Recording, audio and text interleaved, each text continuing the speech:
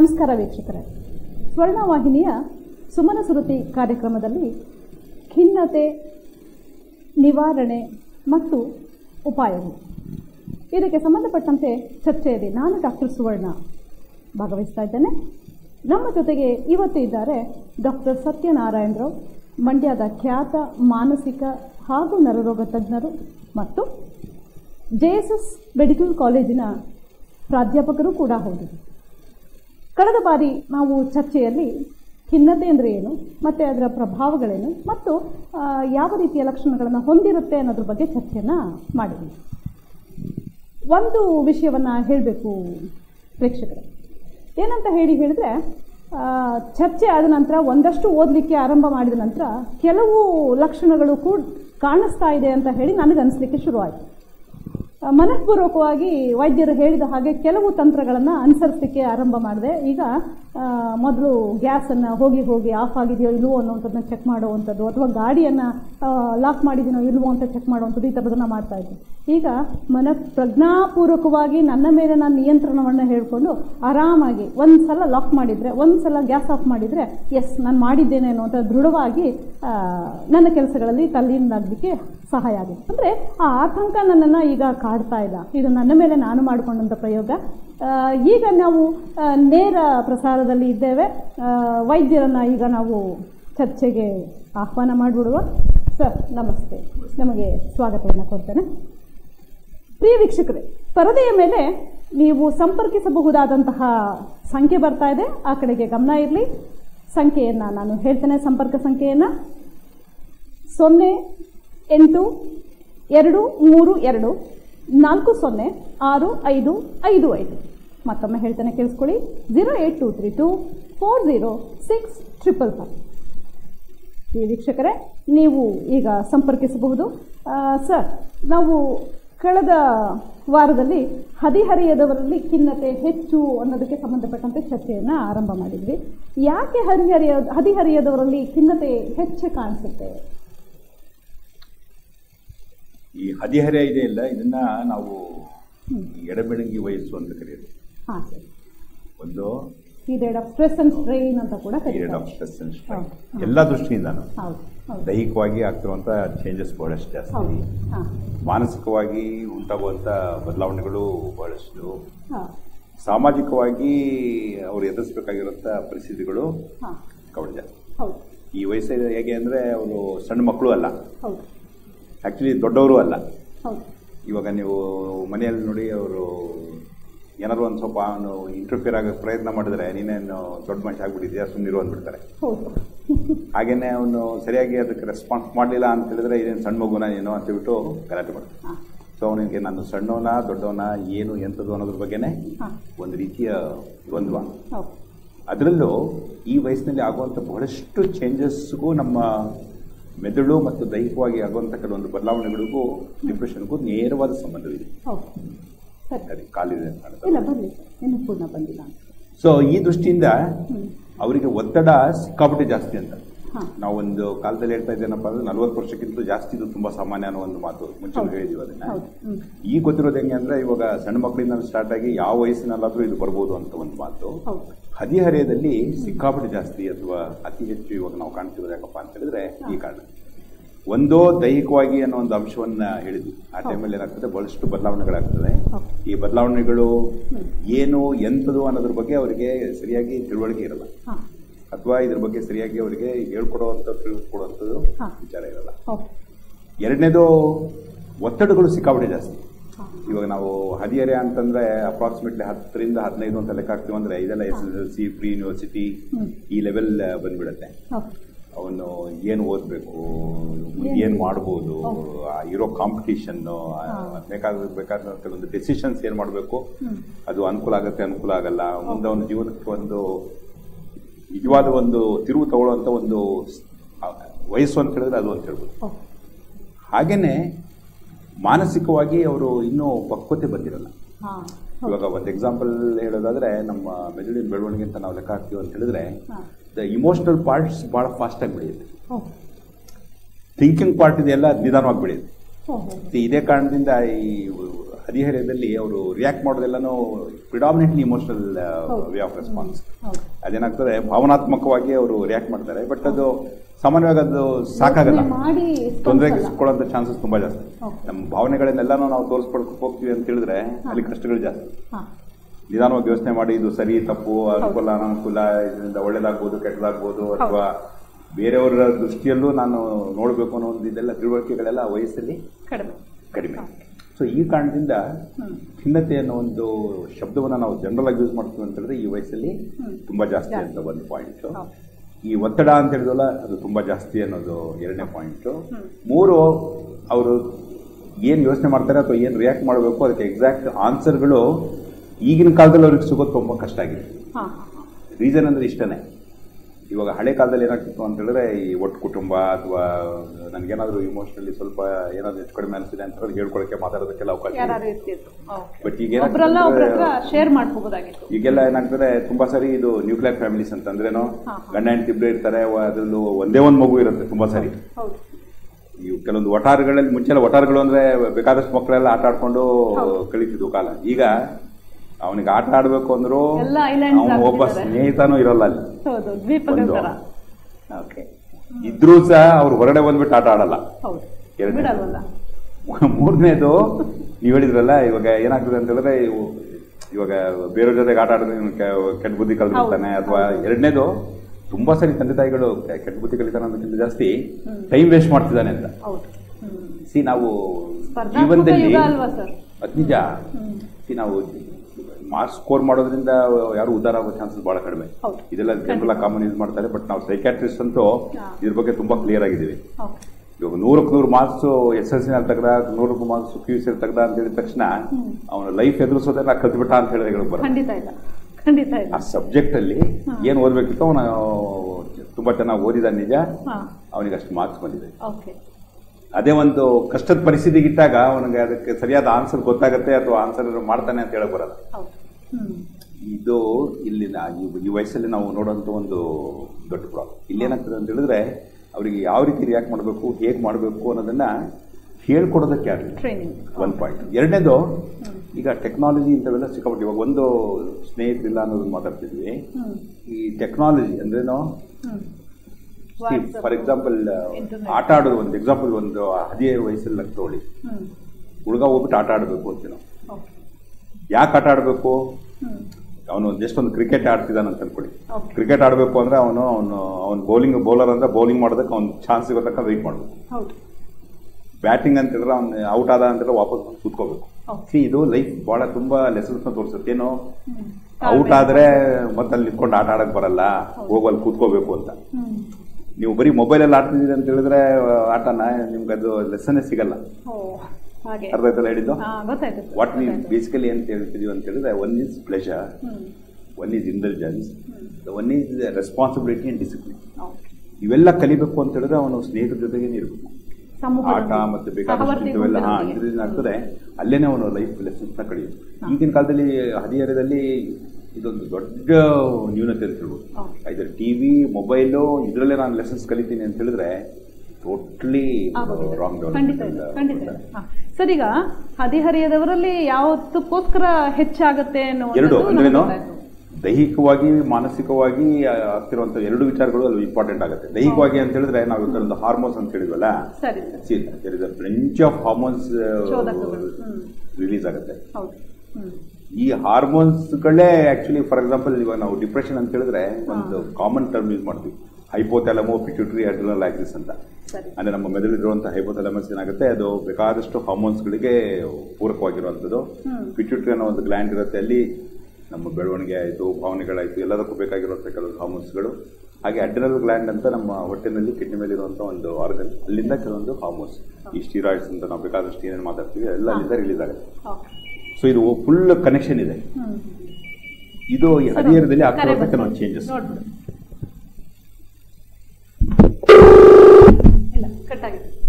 So ಒಂದು ದೈಹಿಕವಾಗಿ ಆ ಚೇಂಜಸ್, ಬಯೋಕೆಮಿಕಲ್ ಚೇಂಜಸ್ ಆ ವಯಸ್ಸಲ್ಲಿ ತುಂಬಾ ಹೇಳಿದ್ವಲ್ಲ, ಸೆರೋಟೋನಿನ್, ಡೋಪಮಿನ್, ನಾರ್ಪಿನೆಫ್ರಿನ್, ಲೈಸಿನ್, ಇದಕ್ಕೆ ಬೇಕಾದಷ್ಟು ಕೆಮಿಕಲ್ಸ್ ಇದೆ, ಅಲ್ಲಿ ಆಗ್ತಿರುವಂತ ಕೆಲವೊಂದು ಭಾವನೆಗಳು. ಈ ಹದಿಹರೆಯ ಅಂತ ಹೇಳಿದ್ರೆ ಅದು ಇದು ಲೈಂಗಿಕವಾಗಿ ಬದಲಾಗುತ್ತಿರುವಂಥ ಭಾವನೆಗಳು ನಾವು ಜಾಸ್ತಿ ಎಂಫಸೈಸ್ ಮಾಡುತ್ತೆ ಆ ವರ್ಡಲ್ಲಿ. ಬಟ್ ಇದೇ ಸೇಮ್ ಹಾರ್ಮೋನ್ಸ್ ನಮ್ಮ ಭಾವನೆಗಳು ಏರ್ಪೇರಾಗೋದಕ್ಕೂ ಸಂಬಂಧ ಇರುವಂಥ ಕಾರಣಗಳು ಭಾವನೆಗಳು. ಸರಿ.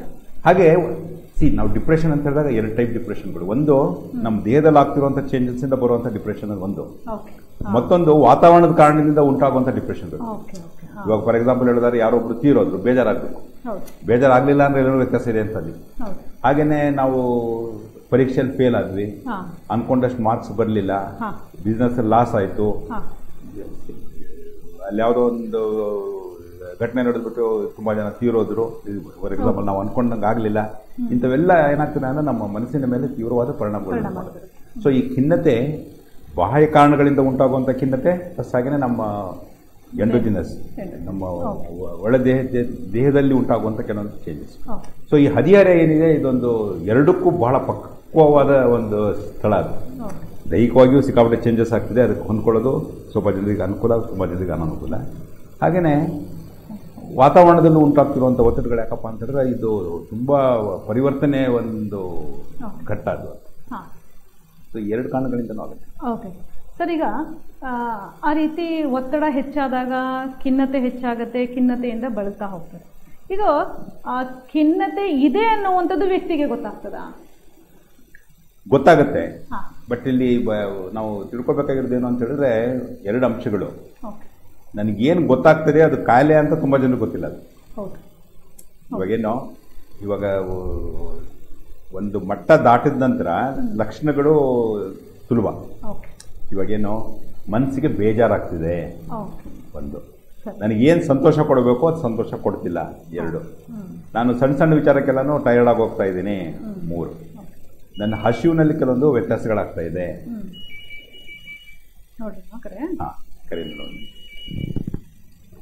ಹಲೋ ಹಲೋ, ನಮಸ್ತೆ. ಎಲ್ಲಿಂದ ಮಾಡ್ತಾ ಇದ್ದೀರಿ? ಮೇಡಮ್ ನಮಸ್ಕಾರ. ನಮಸ್ತೆ ಅಮ್ಮ, ಹೇಳಿ. ಮೇಡಮ್ ನನ್ನ ಹೆಸರು ಸಾವಿತ್ರಿ ಅಂತ. ಸಾವಿತ್ರಿ, ಹೇಳಿ. ಎಲ್ಲಿಂದ ಮಾಡ್ತಾ ಇದ್ದೀರಿ? ಮೇಡಮ್ ನಾನು ಮಂಡ್ಯದಿಂದ ಮಾಡ್ತಿದ್ದೀನಿ ಮೇಡಮ್. ಕೇಳಮ್ಮ, ಪ್ರಶ್ನೆ ಕೇಳಿ. ಸರ್, ನನ್ನ ಮಗ ಇವಾಗ 8ನೇ ಕ್ಲಾಸ್ ಓದ್ತಿದ್ದಾನೆ. ಅವ್ನು ಯಾವಾಗ್ಲೂ ಸಪ್ಪಗಿರ್ತಾನೆ, ಯಾವಾಗ್ಲೂ ರೂಮ್ಗೆ ಹೋಗಿ ಬಾಗ್ಲ ಹಾಕೋತಾನೆ, ಅವ್ನು ಓದೋರು ಏನು ಗೊತ್ತಾಗಲ್ಲ. ಆಮೇಲೆ ಹೇಳಿದ್ನ ಸರಿಯಾಗಿ ಕೇಳಿಸ್ತಾ ತಪ್ಪಗಿರ್ತಾನೆ ಯಾವಾಗ್ಲೂ. ಇದಕ್ಕೇನ್ ಕಾರಣ ಇರ್ಬೋದು ಸರ್? ಎಷ್ಟು ವಯಸ್ಸು? 8th standard. 8th ಸ್ಟ್ಯಾಂಡರ್ಡ್ ಅಂದ್ರೆ ಮೇಡಮ್ 8th ಅಲ್ಲ? ಹೌದು ಮೇಡಮ್. ಅಲ್ಲ, ಈಗ ಆತರ ಮಾಡ್ತಾ ಇದ್ದಾನ? ಮುಂಚೆಯಿಂದನೂ ಅದೇ ತರ ಅವನು? ಇಲ್ಲ, ಇತ್ತೀಚೆಗೆ ಹಂಗಾಗಿರೋದು. ಇತ್ತೀಚೆಗೆ ಅಂದ್ರೆ ಎಷ್ಟು ದಿವಸದಿಂದ? ಈಗ ಸುಮಾರು 2-3 ತಿಂಗಳಿಂದ. 2-3 ತಿಂಗಳಿಂದ. ಇದು ಈ ಪಾಯಿಂಟ್ ಇದೆಲ್ಲ, ಇದು ಎಕ್ಸ್ಟ್ರೀಮ್ಲಿ ಇಂಪಾರ್ಟೆಂಟ್. ಇವಾಗ ನಾವು ತುಂಬಾ ಸರಿ ಇವನು ಲೇಜಿ ಅಂತ, ಅಥವಾ ಯಾವ್ದೊಂದು ಇಂಟ್ರೆಸ್ಟ್ ತೋರಿಸಲ್ಲ, ಅಥವಾ ಯಾವ್ದ್ರ ಬಗ್ಗೆನೋ ಹೊಂದ್ಕೊಂಡು ಹೋಗೋದಕ್ಕಾಗಲ್ಲ, ಇಂಥವೆಲ್ಲ ಶಬ್ದಗಳನ್ನು ಯೂಸ್ ಮಾಡ್ಬೋದು. ಫಸ್ಟ್ ಇಂಡಿಕೇಶನ್ ಇದು ಇಲ್ನೆಸ್ ಅನ್ನೋದಕ್ಕೆ ಏನಪ್ಪಾ ಅಂತ ಹೇಳಿದ್ರೆ, ಒಬ್ಬ ವ್ಯಕ್ತಿಯ ಒಂದು ವ್ಯಕ್ತಿತ್ವ ಇರುತ್ತೆ, ಸ್ಮೂತ್ ಆಗಿ ನಡ್ಕೊಂಡು ಹೋಗ್ತಾ ಇರುತ್ತೆ, ಯಾವುದೋ ಒಂದು ಘಟ್ಟದಲ್ಲಿ ಕೆಲವೊಂದು ಬದಲಾವಣೆಗಳು ಕಾಣಿಸುತ್ತೆ. ಇವಾಗ ಫಾರ್ ಎಕ್ಸಾಂಪಲ್ ಮುಂಚೆಲ್ಲ ಅವನು ತುಂಬಾ ಆಕ್ಟಿವ್ ಆಗಿದ್ದ, ಜನರ ಮಾತಾಡ್ತಾ ಇದ್ದ, ಜವಾಬ್ದಾರಿಗಳು ತಗೊಳ್ತಾ ಇದ್ದ, ಖುಷಿಯಾಗಿರ್ತಾ ಇದ್ದ.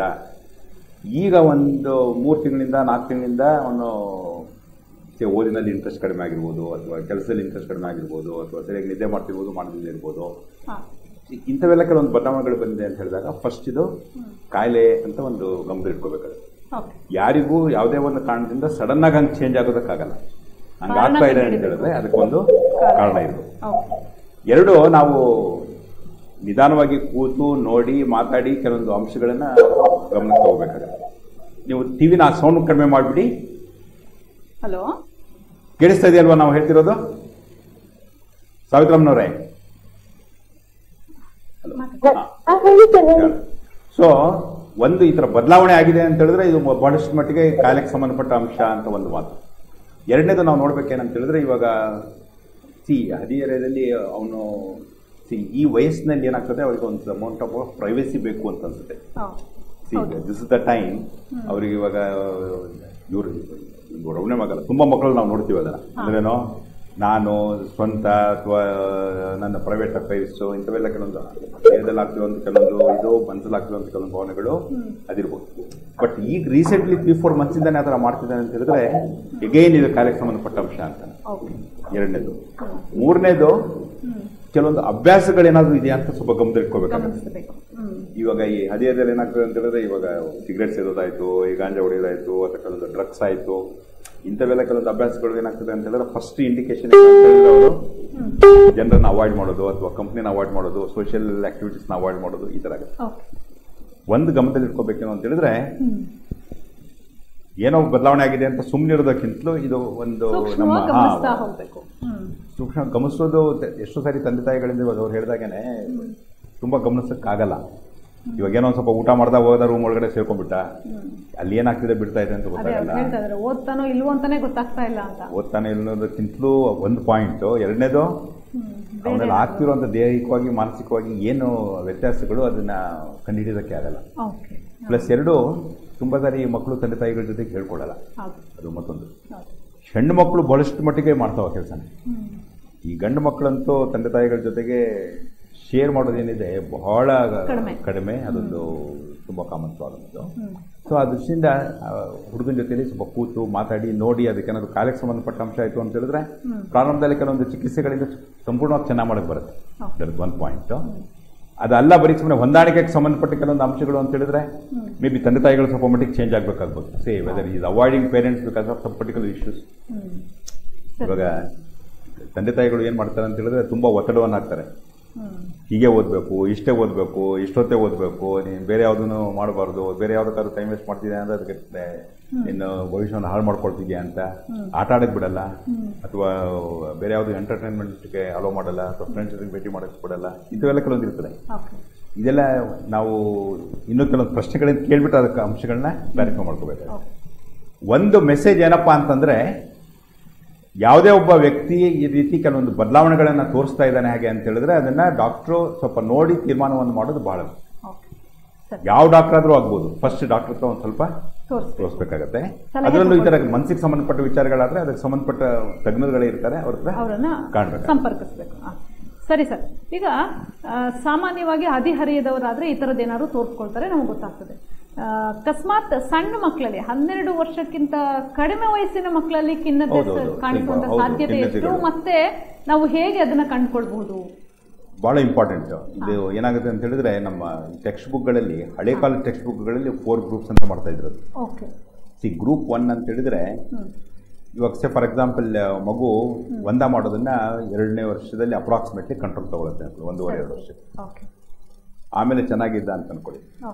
ಈಗ ರಾತ್ರಿ ಹೊತ್ತು ಅಥವಾ ದಿವಸದ ಟೈಮಲ್ಲಿ ಕೆಲವೊಂದು ಟೈಮಲ್ಲಿ ಬಟ್ಟೆನಲ್ಲೇ ಅವನಿಗೆ ಅರ್ಥ ಆಗ್ದಂಗೆ ಒಂದ ಮಾಡ್ಕೊಂಡ್ಬಿಡ್ತಾನೆ. ನಾಕ್ಟರಲ್ ಎನೋಸಿಸ್ ಅಂತಾರೆ. One of the best indicator that is actually depression. ಹಾಗೆ ಮೋಷನ್ ಆಗ್ಬೋದು, ಬಟ್ ಪ್ರಿಡಾಮಿನೆಂಟ್ಲಿ ಒಂದ ಮಾಡ್ಕೊಳ್ಳುತ್ತೆ ಅಂತಂದ್ರೆ ಅದು ಒಂದು ಸಣ್ಣ ಮಕ್ಕಳಿಗೆ ಕಾಣುವಂಥ ಕೆಲವೊಂದು, for example up to 4 years margin normal ಅಂತೀವಿ ನಾವು. ಬಿಯಾಂಡ್ 4 years ಇಟ್ ಇಸ್ ಅಬ್ ನಾರ್ಮಲ್, ಬಟ್ 5 years ನಂತರ ಅನ್ನೋದು ಇತ್ತು ಅಂತ ಹೇಳಿದ್ರೆ ಅದಕ್ಕೆ ಟ್ರೀಟ್ಮೆಂಟ್ ಕೊಡಲೇಬೇಕು ಅಂತ ಒಂದು. ಎರಡನೇ ಗ್ರೂಪ್ ಏನಪ್ಪಾ ಅಂತ ಹೇಳಿದ್ರೆ ಸ್ಕೂಲ್ ಫೋಬಿಯಾ ಅಂತ. ಇವಾಗ ಮಗು ಸ್ಕೂಲ್ಗೆ ಹೋಗ್ತಾ ಇತ್ತು, ಎಲ್ಲರ ಜೊತೆಗೆ ಆಟ ಆಡ್ತಿದ್ದ, ಮಿಕ್ಸ್ ಆಗ್ತಿದ್ದ, ಮಾತಾಡ್ತಿದ್ದ, ಎಲ್ಲಾನು ಫೈನ್.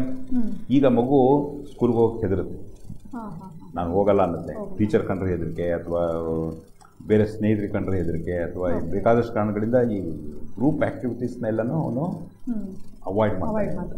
ಭಯ ಆಗತ್ತೆ, ಗಾಬರಿ ಆಗತ್ತೆ, ಈ ಕಾರಣದಿಂದ ಅವನು ಈ ಥರ ಅವಾಯ್ಡ್ ಮಾಡ್ತಿದ್ದಾನೆ ಅಂತ. ದಟ್ಸ್ ಒನ್ ಸ್ಕೂಲ್ ಫೋಬಿಯಾ ಅಂತ. ಅಂದ್ರೇನು, ಕೆಲವೊಂದು ಮಕ್ಕಳು ಸಣ್ಣ ವಯಸ್ಸಿಂದಾನೆ ಹೋಗಕ್ಕೆ ಹೆದರ್ಕೊಳ್ತಾವೆ, ಹೋಗಲ್ಲ ಅಂತವೆ, ಹಠ ಮಾಡ್ಬೋದು, ಇವೆಲ್ಲ ಇರುತ್ತೆ. That is not the issue. ಇವಾಗ ಮಗು ಇವಾಗ 1ನೇ ಕ್ಲಾಸ್ ಹೋಗ್ತಾ ಇತ್ತು, 3ನೇ ಕ್ಲಾಸ್ ಓದ್ತಾ ಇದ್ದ, ಅಲ್ಲಿ ತನಕ ಅವನೇನು ಪ್ರಾಬ್ಲಮ್ ಇರಲಿಲ್ಲ, ಬಟ್ ಈಗ ಹೋಗಲ್ಲ ಅಂತಾನೆ ಒಂದು. ಕೆಲವೊಂದು ಸಾರಿ ಕಡಿಮೆ ಪ್ರಮಾಣದಲ್ಲಿ ಆತಂಕ, ಗಾಬರಿ ಎಲ್ಲಾನು, ಫಾರ್ ಎಕ್ಸಾಂಪಲ್ ಇವಾಗ ಪರೀಕ್ಷೆಗಳು, ಇಂಥವೆಲ್ಲ ಕಾರಣಗಳಿಂದ. ಇವಾಗ ಇದೇ ಕಾರಣದಿಂದ ಫಾರ್ ಎಕ್ಸಾಂಪಲ್ ನಮ್ಮ ಗೌರ್ಮೆಂಟ್ನವ್ರು ಏನು ಮಾಡಿದ್ದಾರೆ ಅಂದರೆ, ಇವಾಗ ಯಾರಿಗೂ ಫೇಲ್ ಮಾಡಬಾರ್ದು ಅಂತ ಮಾಡಿಬಿಟ್ಟಿದ್ದಾರೆ. ಪರೀಕ್ಷೆ ಅಂದರೆ ಭಯ ಯಾಕೆ ಗೊತ್ತಾ? ಪಾಸು ಆಗ್ಬೋದು, ಫೇಲು ಆಗ್ಬೋದು, ಫಸ್ಟು ಬರ್ಬೋದು, ಲಾಸ್ಟು ಬರ್ಬೋದು. ನಾವೆಲ್ಲರೂ ಫೇಲ್ ಆಗ್ತೀರಿ ಅಂತ ನೀವು ಫಾರ್ ಎಕ್ಸಾಂಪಲ್ ನೀವು ಟೀಚರ್ ಅಲ್ವಾ, ಫಾರ್ ಎಕ್ಸಾಂಪಲ್ ನಿಮ್ಮ ಸ್ಟೂಡೆಂಟ್ಸ್ಗೆ ನೀವೆಲ್ಲಾನು ಪಾಸ್ ಅಂತ ಹೇಳ್ಬಿಡಿ, ಅವ್ರಿಗೇನು ಆತಂಕ ಇರಲ್ಲ. ನಿಮ್ಗೆಲ್ಲರಿಗೂ ಫೇಲ್ ಮಾಡ್ತೀನಿ ಅಂತೇಳಿ ಏನೂ ಆತಂಕ ಇರಲ್ಲ. ಅರ್ಥ ಹೇಳಿದ್ದು? ನಾನು ಪಾಸು ಆಗ್ಬೋದು, ಫೇಲು ಆಗ್ಬೋದು ಅಂದರೆ ಅಲ್ಲಿ ಟೆನ್ಷನ್ ಸ್ಟಾರ್ಟ್. ಪುನಃ ಪಾಸ್ ಆದಾಗ ಅಂಕಗಳ ವ್ಯತ್ಯಾಸ ಪರ್ಟಿಕ್ಯುಲರ್ಲಿ ಹೆಣ್ಮಕ್ಳು ಸ್ಕೂಲಲ್ಲಿ ನೀವು ನೋಡಿರ್ಬೇಕು ಕಾಣುತ್ತೆ. ಎಕ್ಸಾಮ್ ಬಂತು, ಟೆಸ್ಟ್ ಬಂತು ಅಂದ್ರೆ ಅವರು ಸಿಕ್ಕಾಪಟ್ಟೆ ಟೆನ್ಷನ್ ಮಕ್ಕಳದೆಲ್ಲ ಇರುತ್ತಲ್ವಾ. ಸೊ ಸ್ಕೂಲ್ ಫೋಬಿಯಾ ಅಂತ ಏನಿದೆ ಮಕ್ಕಳಲ್ಲಿ, this is one of the second best indicator of depression. Third point ಈ ಕಾಂಡಕ್ಟ್ ಡಿಸ್ಟರ್ಬೆನ್ಸ್ ಅಂತ. ಕಾಂಡಕ್ಟ್ ಅಂದರೆ ಇದು ಯಾವುದೋ ಮನೆ ಬಿಟ್ಟು ಹೋಗ್ಬಿಡೋದು, ಕಳ್ತನ ಮಾಡೋದು, ಅಥವಾ ಆಂಟಿ ಸೋಷಿಯಲ್ ಆಕ್ಟಿವಿಟೀಸ್, ಅದು ಹೊಡೆದಾಗ್ಬಿಟ್ಟ, ಅಥವಾ ಬೇಕಾದಷ್ಟು ರೀತಿಯ ತರಲೆ ಮಾಡುವಂಥ ಕೆಲವೊಂದು ಅಭ್ಯಾಸಗಳಿಂದ that may also indicate the child is going through ಭಾವನಾತ್ಮಕವಾಗಿ ಸಿಕ್ಕಾಪಟ್ಟೆ ತೊಂದರೆ ಪಡ್ಕೊಳ್ತಾ ಇದೆ. ನಾಲ್ಕನೇದು, ಕೆಲವೊಂದು ಮಕ್ಕಳು ನನಗೆ ಆತಂಕ ಆಗುತ್ತೆ, ಭಯ ಆಗ್ತಾ ಇದೆ, ಬೇಜಾರಾಗ್ತಾ ಇದೆ, ಈ ರೀತಿನೇ ಹೇಳ್ಬೋದು. ಸೊ ಈ 4 ಗ್ರೂಪ್ಗಳಿದೆ. ಬಟ್ ಇಂಪಾರ್ಟೆಂಟ್ ಏನು, ನಾವು ಈ ಆತಂಕ, ಭಯ, ಗಾಬರಿ, ಬೇಜಾರು ಅಂತ ಏನು ಮಾತಾಡಿದ್ವಿ ಹದಿಹರೆಯ ಮತ್ತು ಅದರ ನಂತರ, ಈ ಲಕ್ಷಣಗಳು ಸಣ್ಣ ಮಕ್ಕಳಿಗೆ ಕಾಣೋದೇ ಇಲ್ಲ, ತುಂಬ ಕಡಿಮೆ. ಬೇಕಾದಷ್ಟು ಬೇರೆ ಬೇರೆ ನಡವಳಿಕೆಗಳನ್ನ ನಾವು ತೋರಿಸ್ತೇವೆ. ಆ ಆಧಾರದ ಮೇಲೆ ಸ್ವಲ್ಪ ಟೈಮ್ ಸ್ಪೆಂಡ್ ಮಾಡಬೇಕಾಗುತ್ತೆ, ಮಗುವನ್ನ ಅರ್ಥ ಮಾಡ್ಕೊಳ್ಳೋದು. ಅಂದ್ರೆ ಪೇರೆಂಟ್ಸ್ ಜವಾಬ್ದಾರಿ ಜಾಸ್ತಿ ಇರ್ತದೆ. First recognise ಮಾಡೋಕ್ಕಾಗೋದು parents ಕೈಯಿಂದಾನೆ. Second best teachers.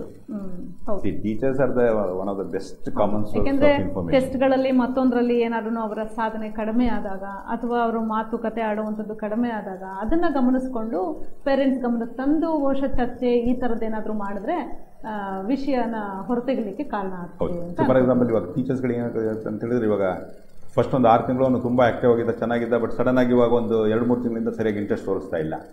ಹುಡುಗ ಆಗ್ಬೋದು, ಹುಡುಗಿ ಆಗ್ಬೋದು. ಸೊ ಇಲ್ಲಿಗೆ ಅವ್ರು ಇಮಿಡಿಯೇಟ್ಲಿ ಸ್ವಲ್ಪ ಗಮನದಲ್ಲಿ ಇಟ್ಕೋಬೇಕು, ಇದೇನಾದರೂ ಇದ್ದಾರೆ. ಕೆಲವೊಂದು ಬೇರೆ ಬೇರೆ ನಡವಳಿಕೆಗಳು, ಪರ್ಟಿಕ್ಯುಲರ್ ಹದಿಹರೆಯ ಅಂತ ಹೇಳಿದ್ವಲ್ಲ, ಇವಾಗ ಬ್ಲೇಡ್ ತೊಗೊಂಡು ಕಟ್ ಮಾಡ್ಕೊಂಡ್ಬಿಡೋದು, ಅಥವಾ ಅಟೆನ್ಷನ್ ಮಾಂಗರಿಂಗ್ ಅಂತ at one level. But that also indicates there is something significant happening to the child. What is that? Anxiety, depression ಅಂತ ಬಂದು ಅಂದ್ರೇನೋ ಆತಂಕ, ಬೇಜಾರು ಮತ್ತು ಇಂಥ ಭಾವನೆಗಳು ಆ ಥರ ಕಾರಣ ಆಗಿರ್ಬೋದು ಅಂತ. ಇವೆಲ್ಲ ಏನಾಗುತ್ತೆ, ನನಗೆ ಸಹಾಯ ಮಾಡಿ ಅಂತ, ಇವಾಗ ನನಗೆ ಬೇಜಾರಾಗ್ತಿದೆ ಅಂತ ಮಗು ಹೇಳಕ್ ಬರಲ್ಲ. ಅದೇನಾದರೂ ಈ ಥರ ಕೆಲವೊಂದು ಆಕ್ಟಿವಿಟೀಸ್ ಮಾಡ್ಕೊಳುತ್ತೆ ಅಂತ ಹೇಳಿದ್ರೆ ಅವಾಗ ಏನಾಗುತ್ತೆ, ಈ ಹದಿಹರೆಯ ಕೇಳಿದಾಗ ಮತ್ತೊಂದು ಸೂಸೈಡಲ್ ಐಡಿಯಾಸ್, ಆತ್ಮಹತ್ಯೆಗೆ ಸಂಬಂಧಪಟ್ಟ ಯೋಚನೆಗಳು ಅಥವಾ ಅಟೆಂಪ್ಟ್ಸ್ ಅಂತ ಏನು ಮಾತಾಡ್ತೀವಿ, that is also A good indicator of depression. ಯಾವುದೇ ಒಂದು ಮಗು ಜೀವನವನ್ನು ಕಳ್ಕೊಳ್ತೀನಿ ಅಂತ ಹೇಳುವಂಥ ಪ್ರಶ್ನೆಗಳು ಬರಬೇಕು. ಸೊ ಇದು ಸಣ್ಣದಾಗಿ ಕಟ್ ಮಾಡ್ಕೊಳ್ಳೋದು ಒಂದು ಪರ್ಟಿಕ್ಯುಲರ್ ಲೆವೆಲ್ ಆಯಿತು, ಅಥವಾ ಹಾಗೇನೆ ಅಟೆಂಪ್ಟೇ ಮಾಡ್ತಾರೆ ಕೆಲವೊಂದು ಸರಿ, ವಿಷಾನ ಕುಡಿಯೋಕೆ ಹೋಗೋದು, ನೇಣ ಕೊಡ್ತೀನಿ ಅನ್ನೋದು, ಅಥವಾ ಮನೆ ಬಿಟ್ಟು ಹೋಗ್ತೀನಿ ಅನ್ನೋದು, ಮೇಲ್ಗಡೆಯಿಂದ ಬಿದ್ದು ಸಾಯ್ತೀನಿ ಅನ್ನೋದು, ಅಥವಾ ಸುಮ್ಮನೆ ಹೆದರ್ಸೋದಕ್ಕೆ ಕೆಲವೊಂದು ಸರಿ ಮಾಡ್ತಾರೆ ಅಂತ ಅನ್ನಿಸ್ಬೋದು. ಬಟ್ ಯಾವುದೇ ಒಂದು ಆತ್ಮಹತ್ಯೆಗೆ ಸಂಬಂಧಪಟ್ಟ ಅಂಶವನ್ನು ಅವನು ಬಾಯ್ಬಿಟ್ಟು ಹೇಳ್ತಾ ಇದ್ದಾನೆ, ತೋರಿಸ್ತಾ ಇದ್ದಾನೆ, ನಡವಳಿಕೆಯಲ್ಲಿ ಅದಕ್ಕೆ ಸಂಬಂಧಪಟ್ಟ ಇಂಡಿಕೇಶನ್ಸ್ ಇದೆ ಅಂದರೆ ಖಿನ್ನತೆ ಅಂತಲೇ ಟ್ರೀಟ್ಮೆಂಟ್ ಕೊಡಬೇಕು, ವಿವರವಾಗಿ ನೋಡಬೇಕಾಗ್ತದೆ. ಕೆಲವೊಂದು ವಾತಾವರಣದ ಕಾರಣಗಳಿರ್ಬೋದು, ಅಥವಾ ಬೇಕಾದಷ್ಟು ದೈಹಿಕವಾದ ಕಾರಣಗಳಿರ್ಬೋದು, ಸಂಬಂಧಪಡ್ತೀವಿ. ಓಕೆ ಸರ್, ಈಗ ನಾನು ಒಂದು ಇನ್ಸಿಡೆನ್ಸನ್ನು ನಿಮ್ಗೆ ಹೇಳ್ತೀನಿ. ಇದೇ ರೀತಿ ಆಯಿತು. ಇಲ್ಲಿ ಸ್ನೇಹಿತರುಗಳು ಅಥವಾ ಸ್ನೇಹಿತೆಯರು ಬಹಳ ಮುಖ್ಯವಾದಂಥ ಪಾತ್ರವನ್ನು ವಹಿಸ್ತಾರೆ ಅಂತ ನಾನು ಅನ್ಕೋತೀನಿ. ಯಾಕೆ ಅಂತ ಹೇಳಿದ್ರೆ, ಇತ್ತೀಚೆಗೆ ನನ್ನ ಸ್ಟೂಡೆಂಟ್ಗಳು 2-3 ಡೇಸಿಂದ ಕ್ಲಾಸಸ್ಗೆ ಬರಲಿಲ್ಲ. ಆಮೇಲಿಂದ ಅವ್ರ ಫ್ರೆಂಡ್ಸ್ಗಳು ಫೋನ್ ಮಾಡಿ ಕೇಳಿದಾಗ ನನಗೇನೋ ಬೇಜಾರು, ನಂಗೆ ಬರೋಕ್ಕೆ ಬೇಜಾರು, ತುಂಬ ಆತಂಕ ಆಗ್ತಾ ಇದೆ, ನಾನು ಬರಲ್ಲ ಅಂತ ಹೇಳಿದಂತೆ. ಆಮೇಲೆ 2-3 ಸಲ ಕಾಲ್ ಮಾಡಿ ಪ್ರಯತ್ನ ಪಟ್ಟಿದ್ದಾರೆ. ಆಮೇಲೆ ನನ್ನ ಗಮನಕ್ಕೆ ಅದನ್ನು ತೊಗೊಂಬಂದರು. ಆಮೇಲೆ ನಾನು ಫೋನ್ ಮಾಡಿ ಮನೆಯವ್ರ ಜೊತೆನೆಲ್ಲ ಮಾತನಾಡಿ, ಇಲ್ಲಮ್ಮ ಅದು ಯಾಕೆ ಆಗ್ತಾ ಇದೆ ಅಂತ ನೀನು ಕಂಡುಕೋಬೇಕು ಅಂತೆಲ್ಲ ಚರ್ಚೆ ಮಾಡಿ, ಎಲ್ಲ ನಿನಗೆ ಬೇಸರ ಆದರೆ ನಿನ್ನ ಫ್ರೆಂಡ್ಸ್ ಜೊತೆ ಮಾತಾಡು, ಪೇರೆಂಟ್ಸ್ ಜೊತೆ ಮಾತಾಡು, ನಮ್ಮ ಜೊತೆ ಮಾತಾಡು ಅಂತೆಲ್ಲ ಹೇಳಿ ತುಂಬ ಚೆನ್ನಾಗಿ ಓದ್ತಾಳೆ ಕೂಡ ಹೆಣ್ಮಗಳು. ಈಗ ಕ್ಲಾಸಿಗೆ ರೆಗ್ಯುಲರ್ ಆಗಿ ಬರ್ತಾರೆ. ಬಹುಶಃ ಇವ್ರು ಹೇಳಿದ ಸಮಸ್ಯೆಯಲ್ಲಿ ಈ ರೀತಿಯ ಏನಾದರೂ ಒಂದು ಮಾರ್ಗಗಳ ಮೂಲಕ ಕಂಡುಕೊಳ್ಳೋ ಪ್ರಯತ್ನ ಮಾಡ್ಬೋದಾ ಅಂತ. ಹೌದು. ಫಾರ್ ಎಕ್ಸಾಂಪಲ್, ಬಹಳಷ್ಟು ಸಾರಿ ಡಿಪ್ರೆಷನ್ ಅದು ಪರ್ಟಿಕ್ಯುಲರ್ಲಿ ಮೈಲ್ಡೋ, ಮಾಡರೇಟೋ ಅಥವಾ ಡಿಸ್ಟಮಿಕ್ ಡಿಸಾರ್ಡರ್ ಅಂದರೆ ಸಣ್ಣ ಪ್ರಮಾಣದ ಖಿನ್ನತೆ ಲಾಂಗ್ ಟೈಮ್ ಇರುತ್ತೆ. ಅದು ಆಲ್ಮೋಸ್ಟ್ 2 ವರ್ಷ ಇತ್ತು ಅಂತ ಹೇಳಿದ್ರೆ ಅವಾಗ ಲೆಕ್ಕ ಕೊಡ್ತೀವಿ ಅಂತ. ಈ ರೀತಿಯ ಒಂದು ವಾತಾವರಣಕ್ಕೆ ಸಂಬಂಧಪಟ್ಟದ್ದಾಯಿತು, ಅಥವಾ ಕೆಲವೊಂದು ಅಂಶಗಳು, ಫಾರ್ ಎಕ್ಸಾಂಪಲ್ ಹುಡುಗಿ ಬರಲ್ಲ ಅಂತ ಹೇಳಿದಕ್ಕೆ ಏನು ಕಾರಣ ಹೇಳಿದ್ದು ಅಂತ ನನಗೆ ಗೊತ್ತಿಲ್ಲ. ಇಲ್ಲ, ಕಾರಣ ಆ್ಯಕ್ಚುಲಿ ಅವಳು ಹೇಳಲಿಲ್ಲ, ಸುಮ್ಮನೆ ನಂಗೆ ಬೇಸರ ಆಗುತ್ತೆ ಅಷ್ಟೇ ಹೇಳಿದ್ದವಳು. ಇವಾಗ ಆ ಟೈಮಲ್ಲಿ ನಾವಿನ್ನು ಸ್ವಲ್ಪ ಕುತ್ಕೊಂಡು ನಿಧಾನವಾಗಿ ಅವ್ರಿಗೆ ಒಂದು ಸ್ವಲ್ಪ ಅವಕಾಶ ಕೊಡಬೇಕಾಗತ್ತೆ. ಏನಿದೆ ಏನಿಲ್ಲ ಅಂತ ಒಂದು ಇಲ್ಲದೆ ಹೋದ್ರೆ ಕೆಲವೊಂದು ಪ್ರೊಫೆಷನಲ್ ಸೈಕಾಲಜಿಸ್ಟ್ ಏನು ಮಾಡ್ತಾರೆ ಅಂತ ಹೇಳಿದ್ರೆ ಕೆಲವೊಂದು ಟೆಸ್ಟ್ಗಳೆಲ್ಲ ಕೊಡ್ತಾರೆ. ನಾನು ರೆಫರ್ ಮಾಡ್ಬೋದಾಗಿತ್ತು, ಆದರೆ ಅದಕ್ಕೆ ಮುಂಚಿತವಾಗಿ ಆ ಹೆಣ್ಮಗು ಏನು ಮಾಡ್ತು ಅಂತ ಹೇಳಿದ್ರೆ ಸೈಲೆಂಟಾಗಿ ಕೂತ್ಕೊಂತು. ಗೊತ್ತಾಯ್ತು ನನಗೆ ಕಾರಣ ಇದೆ ಅಂತ. ಬಹುಶಃ ಹೇಳಲಿಕ್ಕೆ ಏನೋ ರಿಜೆಕ್ಷನ್ ಫೀಲಿಂಗ್ಸ್ ಇದೆ ಅಂತಲೂ ಕೂಡ ಅನ್ನಿಸ್ತು. ಹಾಗಾಗಿ ಒತ್ತಾಯ ಮಾಡಲಿಕ್ಕೆ ಸೊ ಇದನ್ನು ಈ ರೀತಿಯ ಮನಸ್ಸಿನ ಭಾವನೆಗಳನ್ನು ತಿಳ್ಕೊಳ್ಳೋಕ್ಕೆ ಬೇಕಾದಷ್ಟು ಕೆಲವೊಂದು ಟೆಸ್ಟ್ಗಳಿದೆ. ಪ್ರೊಜೆಕ್ಟಿವ್ ಟೆಸ್ಟ್ ಅಂತಾರೆ. ಫಾರ್ ಎಕ್ಸಾಂಪಲ್ ಕೆಲವೊಂದು ಟೆಸ್ಟ್ ಕೊಟ್ಟಾಗ ಅವ್ರ ಮನಸ್ಸಿನ ಭಾವನೆಗಳು ಅವ್ರು ಏನೋ ಬೇರೆ ಹೇಳ್ಬೋದು ಅಥವಾ ಅನಿಸ್ಬೋದು, ಬಟ್ ಅದ್ರ ಒಳಗಡೆ ಕೆಲವೊಂದು ಒಳ ಅರ್ಥ ಮತ್ತು ಗೂಢ ಅರ್ಥ ಇರ್ತದೆ ಹಾಗೆ ಅಂತ ಅದನ್ನೆಲ್ಲ ತಿಳ್ಕೊಳ್ಳೋ ದೃಷ್ಟಿಯಿಂದ ಕೆಲವೊಂದಿದೆ. ಬಟ್ ಇಂಪಾರ್ಟೆಂಟ್ ಏನು ಇದು ಖಿನ್ನತೆ ಅನ್ನೋ ಒಂದು ಕಾಯಿಲೆ ಬಂದು ಹೋಗಿ ಮಾಡುವಂಥ ಕಾಯಿಲೆ. ಇನ್ನೊಂದು ಭಾಳ ಕ್ಲಿಯರ್ ಆಗಿ ಹೇಳ್ತೀನಿ. ಇನ್ನೊಂದೇನಪ್ಪ ಅಂದರೆ ಫಾರ್ ಹೆಂಗಸರಲ್ಲಿ ಮಿಡ್ಲ್ ಏಜಲ್ಲಿ ಪರ್ಟಿಕ್ಯುಲರ್ಲಿ 25, 30, 35 ಈ ವಯಸ್ಸಲ್ಲಿ ಏನಾಗ್ತದೆ ಅಂತ ಹೇಳಿದ್ರೆ ಮುಟ್ಟಾಗೋದು ಒಂದು 2-3 ದಿವಸ ಮುಂಚೆ ತುಂಬ ಟೆನ್ಷನ್ ಆಗುತ್ತೆ ಅಂತ ಕೇಳಬೇಕು ನಾನು. ಅದು ಒಂದು ಖಿನ್ನತೆಯ ಕಾಯಿಲೆ ಒಂದು ಲಕ್ಷಣ ಅಂತ. ಬಟ್ ಅದು ಸಂಪೂರ್ಣವಾಗಿ ಹಾರ್ಮೋನ್ಸ್ಗೆ ಟ್ಯಾಗ್ ಆಗಿರುವಂಥದ್ದು. ಫಾರ್ ಎಕ್ಸಾಂಪಲ್ ಇವಾಗ ಲೇಡೀಸಲ್ಲಿ 2 ಹಾರ್ಮೋನ್ಸ್ಗಳಿದೆ, ಒಂದು ಈಸ್ಟ್ರೋಜನ್ ಅಂತ, ಒಂದು ಪ್ರೊಜೆಸ್ಟ್ರಾನ್. ಬೇಕಾದಷ್ಟುಂಟು, ಬಟ್ ಇವೆರಡು ಎಕ್ಸಾಂಪಲ್ ತಗೊಳ್ಳಿ. Oestrogen is a pleasant hormone, but progesterone ಅಂತ ಏನಿದೆ ಅದು ವಾಟ್ ಬೇಸಿಕಲಿ ಕಾಲ್ ತುಂಬ ಇರಿಟೇಟಿಂಗು ಅಥವಾ ಬೇಜಾರು ಉಂಟು ಮಾಡುವಂಥದ್ದು ಅಂತ. ಇದೆರಡರ ಇಫೆಕ್ಟಲ್ಲಿ ಈಸ್ಟ್ರೋಜನ್ ಪವರ್ ಜಾಸ್ತಿ ಇರಬೇಕಾದ್ರೆ ಏನಾಗ್ತದೆ ಅವರಿಗೆ ಅದು ಡಿಪ್ರೆಷನ್ ಹಾರ್ಮೋನ್ ಅಂತ ಹೇಳಿ. ಹೌದೌದು. ಏನಾಗ್ತದೆ ಅಂತ ಹೇಳಿದ್ರೆ ಪರ್ಟಿಕ್ಯುಲರ್ಲಿ ಇಂಗ್ಲೀಷಲ್ಲಿ ಪ್ರೀಮೆಚ್ಯೂರ್ ಟೆನ್ಷನ್ ಸಿಂಡ್ರೋಮ್ ಅಂತ ಕರೀತಾರೆ. ಅಥವಾ ಇನ್ನೊಂದು ಲಿಟಲ್ ಮೋರ್ ಟೆಕ್ನಿಕಲ್ ಟರ್ಮ್ ಇದೆ, ಲೇಟ್ ಲೂಟಿಯಲ್ ಫೇಸ್ ಡಿಸ್ಫೋರಿಕ್ ಡಿಸಾರ್ಡರ್ ಅಂತ. ಇವೆಲ್ಲ ನಮ್ಮ ಟೆಕ್ನಿಕಲ್ ಟರ್ಮ್ಸ್ ಇವು.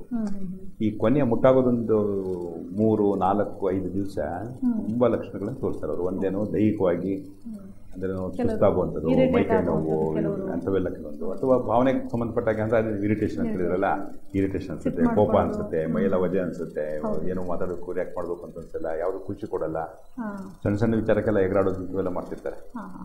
ಗಂಡಸಿಗಂತೂ ಕೆಲವೊಂದ್ಸರಿ ಹೆಂಗಸನ್ನ ಅರ್ಥ ಮಾಡ್ಕೊಳಕ್ಕಾಗಲ್ಲ ಅಂತಾರೆ. ಈ ಪರ್ಟಿಕ್ಯುಲರ್ ಫೇಸಲ್ಲಂತೂ ತುಂಬ ಕಾಮನ್ ಇದೆ. ಅದೇ ಮೆನ್ಸಸ್ ಸ್ಟಾರ್ಟ್ ಆದಮೇಲೆ ಈ ಡಿಪ್ರೆಷನ್ ಹೊರಟೋಗ್ಬಿಡುತ್ತೆ. ಯಾಕಂದರೆ ಬೇರೆ ಹಾರ್ಮೋನ್ಸ್ಗಳದ್ದು ಆ್ಯಕ್ಷನ್ ಅದು ಸ್ಟಾರ್ಟ್ ಆಗೋದ್ರಿಂದ. ಸೊ ನಾನು ನಿಮಗೆ ಯಾಕೆ ಇದನ್ನು ಹೇಳ್ತಿದ್ದೀನಿ ಅಂತ ಹೇಳಿದ್ರೆ, ಎಷ್ಟೋ ಸಾರಿ ಈ ಡಿಪ್ರೆಷನ್ ಅನ್ನೋದು ಜಸ್ಟ್ ಒಂದು 2 ದಿವಸ, 3 ದಿವಸ, 5 ದಿವಸ ಅಷ್ಟೇ ಇರ್ಬೋದು. ಹಾಗೆಯೇ ಆ ಹುಡುಗಿ ಪ್ರೆಸೆಂಟ್ ಮಾಡಿದ್ದು ಸಣ್ಣ ಒಂದು 2-3 ದಿವಸದ ವ್ಯತ್ಯಾಸ ಇರ್ಬೋದು. ಬಟ್ ನಾವು ಎಷ್ಟೋ ಸಾರಿ ಟೈಮ್ ಸ್ಪೆಂಡ್ ಮಾಡಿದ್ರೆ ಗೊತ್ತಾಗುತ್ತೆ ಇದು ಕತೆ ಇನ್ನೂ ದೊಡ್ಡದು ಅಂತ. ನಮ್ಮ ಈ ಪರ್ಟಿಕ್ಯುಲರ್ ಹಳ್ಳಿ ಕಡೆ ಆಯಿತು ಅಥವಾ ತುಂಬ ಜನರಿಗೆ ಮೈಲ್ಡಲ್ಲಿ ಅಂದರೆ ಸಣ್ಣ ಪ್ರಮಾಣದಲ್ಲಿ ಉಂಟಾಗುವಂಥ ಚೇಂಜಸ್ನ ಅವರು ಕಾಯಿಲೆ ಅಂತ ರೆಕಗ್ನೈಸ್ ಮಾಡೋಕ್ಕೆ ಹೋಗಲ್ಲ. ಯಾವಾಗ ತುಂಬ ಜಾಸ್ತಿ ಆಯಿತು, ತುಂಬ ತೊಂದರೆ ಅನ್ನಿಸ್ತಾ ಇದೆ ಅಥವಾ ತುಂಬ ಕಷ್ಟ ಅನಿಸುತ್ತೆ, ಆವಾಗಷ್ಟೇ ಇದು ಕಾಯಿಲೆ ಹಾಗೆ ಅಂತ ಲೆಕ್ಕ ತೊಗೊಳ್ತಾರೆ, ಅಥವಾ ನನಗೇನೋ ಅಪ್ಸೆಟ್ ಆಗ್ತಿದೆ ಅಂತ. ಸೊ ಇಂಥವೆಲ್ಲ ಕೂತ್ಕೊಂಡು ಸ್ವಲ್ಪ ನಿಧಾನವಾಗಿ ನೋಡಬೇಕಾಗತ್ತೆ. ಕೂತು ಮಾತಾಡಿ ಬಹಳಷ್ಟು ಸರಿ ಕಾಯಿಲೆಗಳನ್ನು ಸರಿ ಮಾಡ್ಬೋದು ಅಂತ. ಇವಾಗ ಥೆರಪಿನಲ್ಲಿ ಸೈಕೋಥೆರಪಿ ಅಂತ ಬರುತ್ತೆ, ಆಪ್ತ ಸಮಾಲೋಚನೆ ಅಂತ. ಎಷ್ಟೋ ಸರಿ ಅಷ್ಟರಲ್ಲೇ ಸರಿ ಮಾಡೋಕ್ಕಾಗ್ಬೋದು ತುಂಬ ತೊಂದರೆಗಳನ್ನ. ಕೆಲವೊಂದು ಸರಿ ಇನ್ನೊಂದು ಸ್ವಲ್ಪ ಲಿಟಲ್ ಮೋರ್ ಪ್ರಮಾಣದೇನೋ ಅವ್ರ ಯೋಚನಾ ಲಹರಿಯಲ್ಲಿ ಆಗ್ತಿರುವಂಥ ವ್ಯತ್ಯಾಸ ಅಂತ ಹೇಳ್ಬಿಟ್ಟು ಅದಕ್ಕೆ ಸಂಬಂಧಪಟ್ಟಾಗ ಕಾಗ್ನಿಟಿವ್ ಬಿಹೇವಿಯರ್ ಥೆರಪೀಸ್ ಅಂತ ಕರೀತಾರೆ. ಇಂಥವೆಲ್ಲ ಆಗ್ಬೋದು. ಅಥವಾ ಕೆಲವೊಂದು ಸರಿ ಮೆಡಿಸಿನ್ಸು ಪ್ಲಸ್ ಕಂಬೈಂಡು, ಅಥವಾ ಕೆಲವೊಂದು ಸರಿ ಮೆಡಿಸಿನ್ಸ್ ಅಷ್ಟೇ. ಹೀಗೆ ಡಿಪೆಂಡಿಂಗ್ ಅಪಾನ್ ಯಾವ ಪ್ರಮಾಣದಲ್ಲಿದೆ, ಯಾವ ವಯಸ್ಸಿನಲ್ಲಿದೆ, ಯಾರಿಗೆ ಅಂತ ಕೆಲವೊಂದು ಕಾರಣಗಳಾದ ಮೇಲೆ ಕೆಲವೊಂದು ಡಿಸಿಷನ್ಸ್ ಮಾಡಬೇಕು. ಸರ್, ನಂಗೆ ಇನ್ನೂ ಚೆನ್ನಾಗಿ ಜ್ಞಾಪಕ ಇದೆ. ನನ್ನ ಸ್ಟೂಡೆಂಟ್ ಒಬ್ಬರು ಮಹೇಂದ್ರ ಅಂತ ಹೇಳಿ, ಹೆಸರನ್ನ ಹೇಳೋದು ಬೇಡ ಅಂತ. ಸರಿ ಸರ್, ಓಕೆ. ಯಾವ ಬ್ಯಾಚು ಏನು ಅಂತ ಹೇಳೋದ್ರಿಂದ ಬೇಕಾದಷ್ಟು ಮಹೇಂದ್ರ ಇರ್ತಾರೆ ಅನ್ನೋದು ದೃಷ್ಟಿಯಿಂದ ಹೇಳಿದೆ ಅಷ್ಟೇ. ಆ ಹುಡುಗಂಗೆ ಇನ್ನೂ ಚೆನ್ನಾಗಿ ಜ್ಞಾಪಕ ಇದೆ ನನಗೆ. ಎಷ್ಟು ಆಂಗ್ಸೈಟಿ ಲೆವೆಲ್ ಅಂತ ಹೇಳಿದರೆ ನಾವು ಕೂತು ಮಾತನಾಡಿದ್ವಿ, ಎಲ್ಲವೂ ಆಯಿತು. ಕೊನೆಗೆ ಒಂದು ಡಾಕ್ಟ್ರಿಗೆ ಸಜೆಸ್ಟ್ ಮಾಡಿದ್ವಿ ಕೂಡ. ಬಟ್ ಈ ಟೆಸ್ಟ್ಗಳಲ್ಲೆಲ್ಲ ಎಷ್ಟು ಸುಂದರವಾಗಿ ಎಷ್ಟು ಚೆನ್ನಾಗಿ ಬರೆಯೋನು ಅಂತ ಹೇಳಿದರೆ, ನಿಂತು ಪಾಠ ಮಾಡು ಅಂದರೆ ಮಾತ್ರ ಆಗ್ತಾ ಇರಲಿಲ್ಲ ನನಗೆ. ಅಷ್ಟೂ ಆತಂಕ ಮತ್ತು ಬೆವ್ತು ಹೋಗಿಬಿಡೋನು. ಆಮೇಲಿಂದ ಕೊನೆಗೆ ಏನು ಮಾಡಿದ್ವಿ, ನಾವು ಜೊತೆನಲ್ಲಿ ನಿಂತ್ಕೊಂಡು ಪಾಠ ಮಾಡಿಸಿದ್ವಿ. ಆಮೇಲೆ ಆಂಗ್ಸೈಟಿಗೆ ಸಂಬಂಧಪಟ್ಟ ಹಾಗೆ ಟ್ರೀಟ್ಮೆಂಟ್ ಕೂಡ ತಗೊಂಡ ಹುಡುಗ. ಯಾಕೆ ಅಷ್ಟೊಂದು ಉದ್ವಿಗ್ನತೆಗೊಳಗಾಗ್ತದೆ? ಇವಾಗ ನಾವು ಡಿಪ್ರೆಷನ್ ಅಂತ ಒಂದು ವರ್ಡ್ ಯೂಸ್ ಮಾಡಿದ್ವಿ, ಬಟ್ ನಾವು ನಮ್ಮ ಸೈಕಾಟ್ರಿಸ್ಟ್ ಕೇಳಿದರೆ ಅದು ಅಲ್ಲೊಂದು 10-20 ಡಿಫ್ರೆಂಟ್ ಡಿಸಾರ್ಡರ್ಸ್ ಬರುತ್ತೆ. ಒಂದು ಕಾಮನ್ ಡಿಸಾರ್ಡರ್ ಏನಪ್ಪ ಅಂದರೆ ಸೋಷಿಯಲ್ ಫೋಬಿಯಾಸ್ ಅಂತ. Social phobic disorders. ಫೋಬಿಯಾ ಅಂತಂದರೆ ಇವಾಗ ಫಿಯರ್ ಅಂದ್ರೇನೋ, ಇವಾಗ ಫಾರ್ ಎಕ್ಸಾಂಪಲ್ ನಾನು ಯಾವುದೋ ಒಂದು ಹುಲಿ ನೋಡಿದೆ, ಸಿಂಹ ನೋಡಿದೆ, ಹಾವು ನೋಡಿದೆ, ನನಗೆ ಭಯ ಆಗುತ್ತೆ. That is called fear. ಅಂದ್ರೇನೋ ಅಲ್ಲಿ ವಾತಾವರಣದಿರುವಂಥ ಸ್ಟಿಮ್ಯುಲಸ್ಗೂ ನನಗೆ ಆಗ್ತಿರುವಂಥ ಆತಂಕಕ್ಕೂ ಅಲ್ಲಿ ದೇರ್ ಮ್ಯಾಚ್ ಅಂತ. ಹಾಗೆಯೇ ತುಂಬ ಇನಾಕ್ವಸ್, ತುಂಬ ಸಣ್ಣ ಸಣ್ಣ ವಿಚಾರಗಳಿಗೆ ನನಗೆ ಭಯ ಆಗುತ್ತೆ. ಫಾರ್ ಎಕ್ಸಾಂಪಲ್ ಇವಾಗ ನೀವು ತುಂಬ ಜನ ಲೇಡೀಸ್ ಕೇಳಿ ನೋಡಿ, ಅವರು ಜಿರ್ಲೆ ಅಂತನ್ನೇ, ಪಲ್ಲಿ ಅಂತನ್ನಿ ಅರ್ಥದೆಲ್ಲ ಹೇಳಿದ್ದು ಇಂಥವೆಲ್ಲ ಕೇಳಿದ್ರೆ ಜಿರ್ಲೆಗೆ ಯಾಕೆ ಹೆದರ್ಬೇಕು ಒಂದು ಲೆಕ್ಕ ಹಾಕಿದ್ರೆ ಅದೇನು ನಮ್ಗೇನು ಮಾಡೋಕ್ಕೆ ಸಾಧ್ಯ ಇರ್ತದೆ ಅಲ್ವಾ? ಎಷ್ಟು ಭಯ ಪಡ್ತಾರೆ ಅಂದರೆ ಅವರು ಕೆಲವೊಂದು ವಾಟ್ಸಪ್ ಇದೆಲ್ಲ ನೋಡ್ಬೇಕು ಕೆಲವೊಂದು ಜೋಕ್ಸ್ ಗನ್ ಇಟ್ಕೊಂಡು ಸಾಯ್ತೀನಿ ಅಂತ ಬಂದ್ರು ಅವಳೇನ ತುಂಬಾ ಧೈರ್ಯವಾಗಿರುತ್ತೆ. ಜಿರ್ಲೆ ಅಂತ ಒಂದು ವರ್ಡ್ ಹೇಳಿದ ತಕ್ಷಣ ಸಿಕ್ಕಾಬಿಟ್ಟೆ ಇರುತ್ತೆ. They are called as simple ಫೋಬಿಯಾಸ್ ಅಂದ್ರೇನು, ಇದರ ಯಾವುದೋ ಒಂದು ಪ್ರಾಣಿ. ಸ್ವಲ್ಪ ಜನ ನಾಯಿಗೆ ಹೆದರ್ತಾರೆ, ಸ್ವಲ್ಪ ಜನ ಬೆಕ್ಕಿಗೆ ಹೆದರ್ತಾರೆ. ಓಕೆ, ಅದು ಒಂದು. ಎರಡನೇದು ಅಗ್ರೋಫೋಬಿಯಾ ಅಂತ ಬರುತ್ತೆ. ಒಂದು ಅಗ್ರೋಫೋಬಿಯಾ ಅಂತಂದ್ರೆ ನಡ್ಕೊಂಡು ಹೋಗೋದು, ಬಸ್ಸಲ್ಲಿ ಪ್ರಯಾಣ ಮಾಡೋದು, ಟ್ರೈನಲ್ಲಿ ಹೋಗೋದು, ಇಂಥವೆಲ್ಲ ಅವ್ರಿಗೆ ತುಂಬ ಭಯ. Third one social phobia. Social phobia ಅಂದರೆ ಅವ್ರಿಗೆ ಭಯ ಆಗೋದು ಯಾವಾಗಲೂ ಸಾಮಾನ್ಯವಾಗಿ ಈ ಸೋಷಿಯಲ್ ಸಿಚುವೇಶನ್ಸಲ್ಲಿ. ಅವನಿಗೆ ಬರೀ ಅಂತೇಳಿ ಸಿಕ್ಕಾಪಟ್ಟೆ ಎಕ್ಸ್ಟ್ರಾರ್ನರಿ ಬರೀತಾನೆ ಅಲ್ವಾ, ಓದೋದ್ರಲ್ಲಿ ಎಕ್ಸ್ಟ್ರಾರ್ನರಿ ಎಲ್ಲನೂ ಇರ್ತದೆ. ಬಟ್ ಅವರಿಗೆ ಈ ಡಿಸಾರ್ಡರ್ನ ಡಿಪ್ರೆಷನ್ ಅಂತ ಕರೆಯಲ್ಲ ನಾವು. This is comes under another category of called social phobia ಅಂತ. ಇಲ್ಲೇನಾಗ್ತದೆ, ಎಲ್ಲಿ ಜನ ಇದ್ದಾರೆ ಅಥವಾ ಗುಂಪಿದೆ, ನಾನು ಅಲ್ಲಿ ಸರಿ ಮಾಡದೇ ಇರ್ಬೋದು, ನಾನು ತಪ್ಪಂತ ಆಗಿರ್ಬೋದು, ಅಥವಾ ಜನ ನನ್ನನ್ನು ತಪ್ಪಾಗಿ ತಿಳ್ಕೊಬೋದು, ಅಥವಾ ನಾನು ಬಿದ್ದು ಬಿಡ್ಬೋದು, ಕೊಲ್ಯಾಪ್ಸ್ ಆಗಿಬಿಡ್ಬೋದು ಅಂತ ಹೇಳಿದ್ದು. ಈ ಸಾಮಾನ್ಯವಾಗಿ ಈ ಥರ ಫೋಬಿಯಾದಲ್ಲಿ ಏನಾಗ್ತದೆ, ಒಂದು ಅತಿಯಾದ ಆತಂಕ.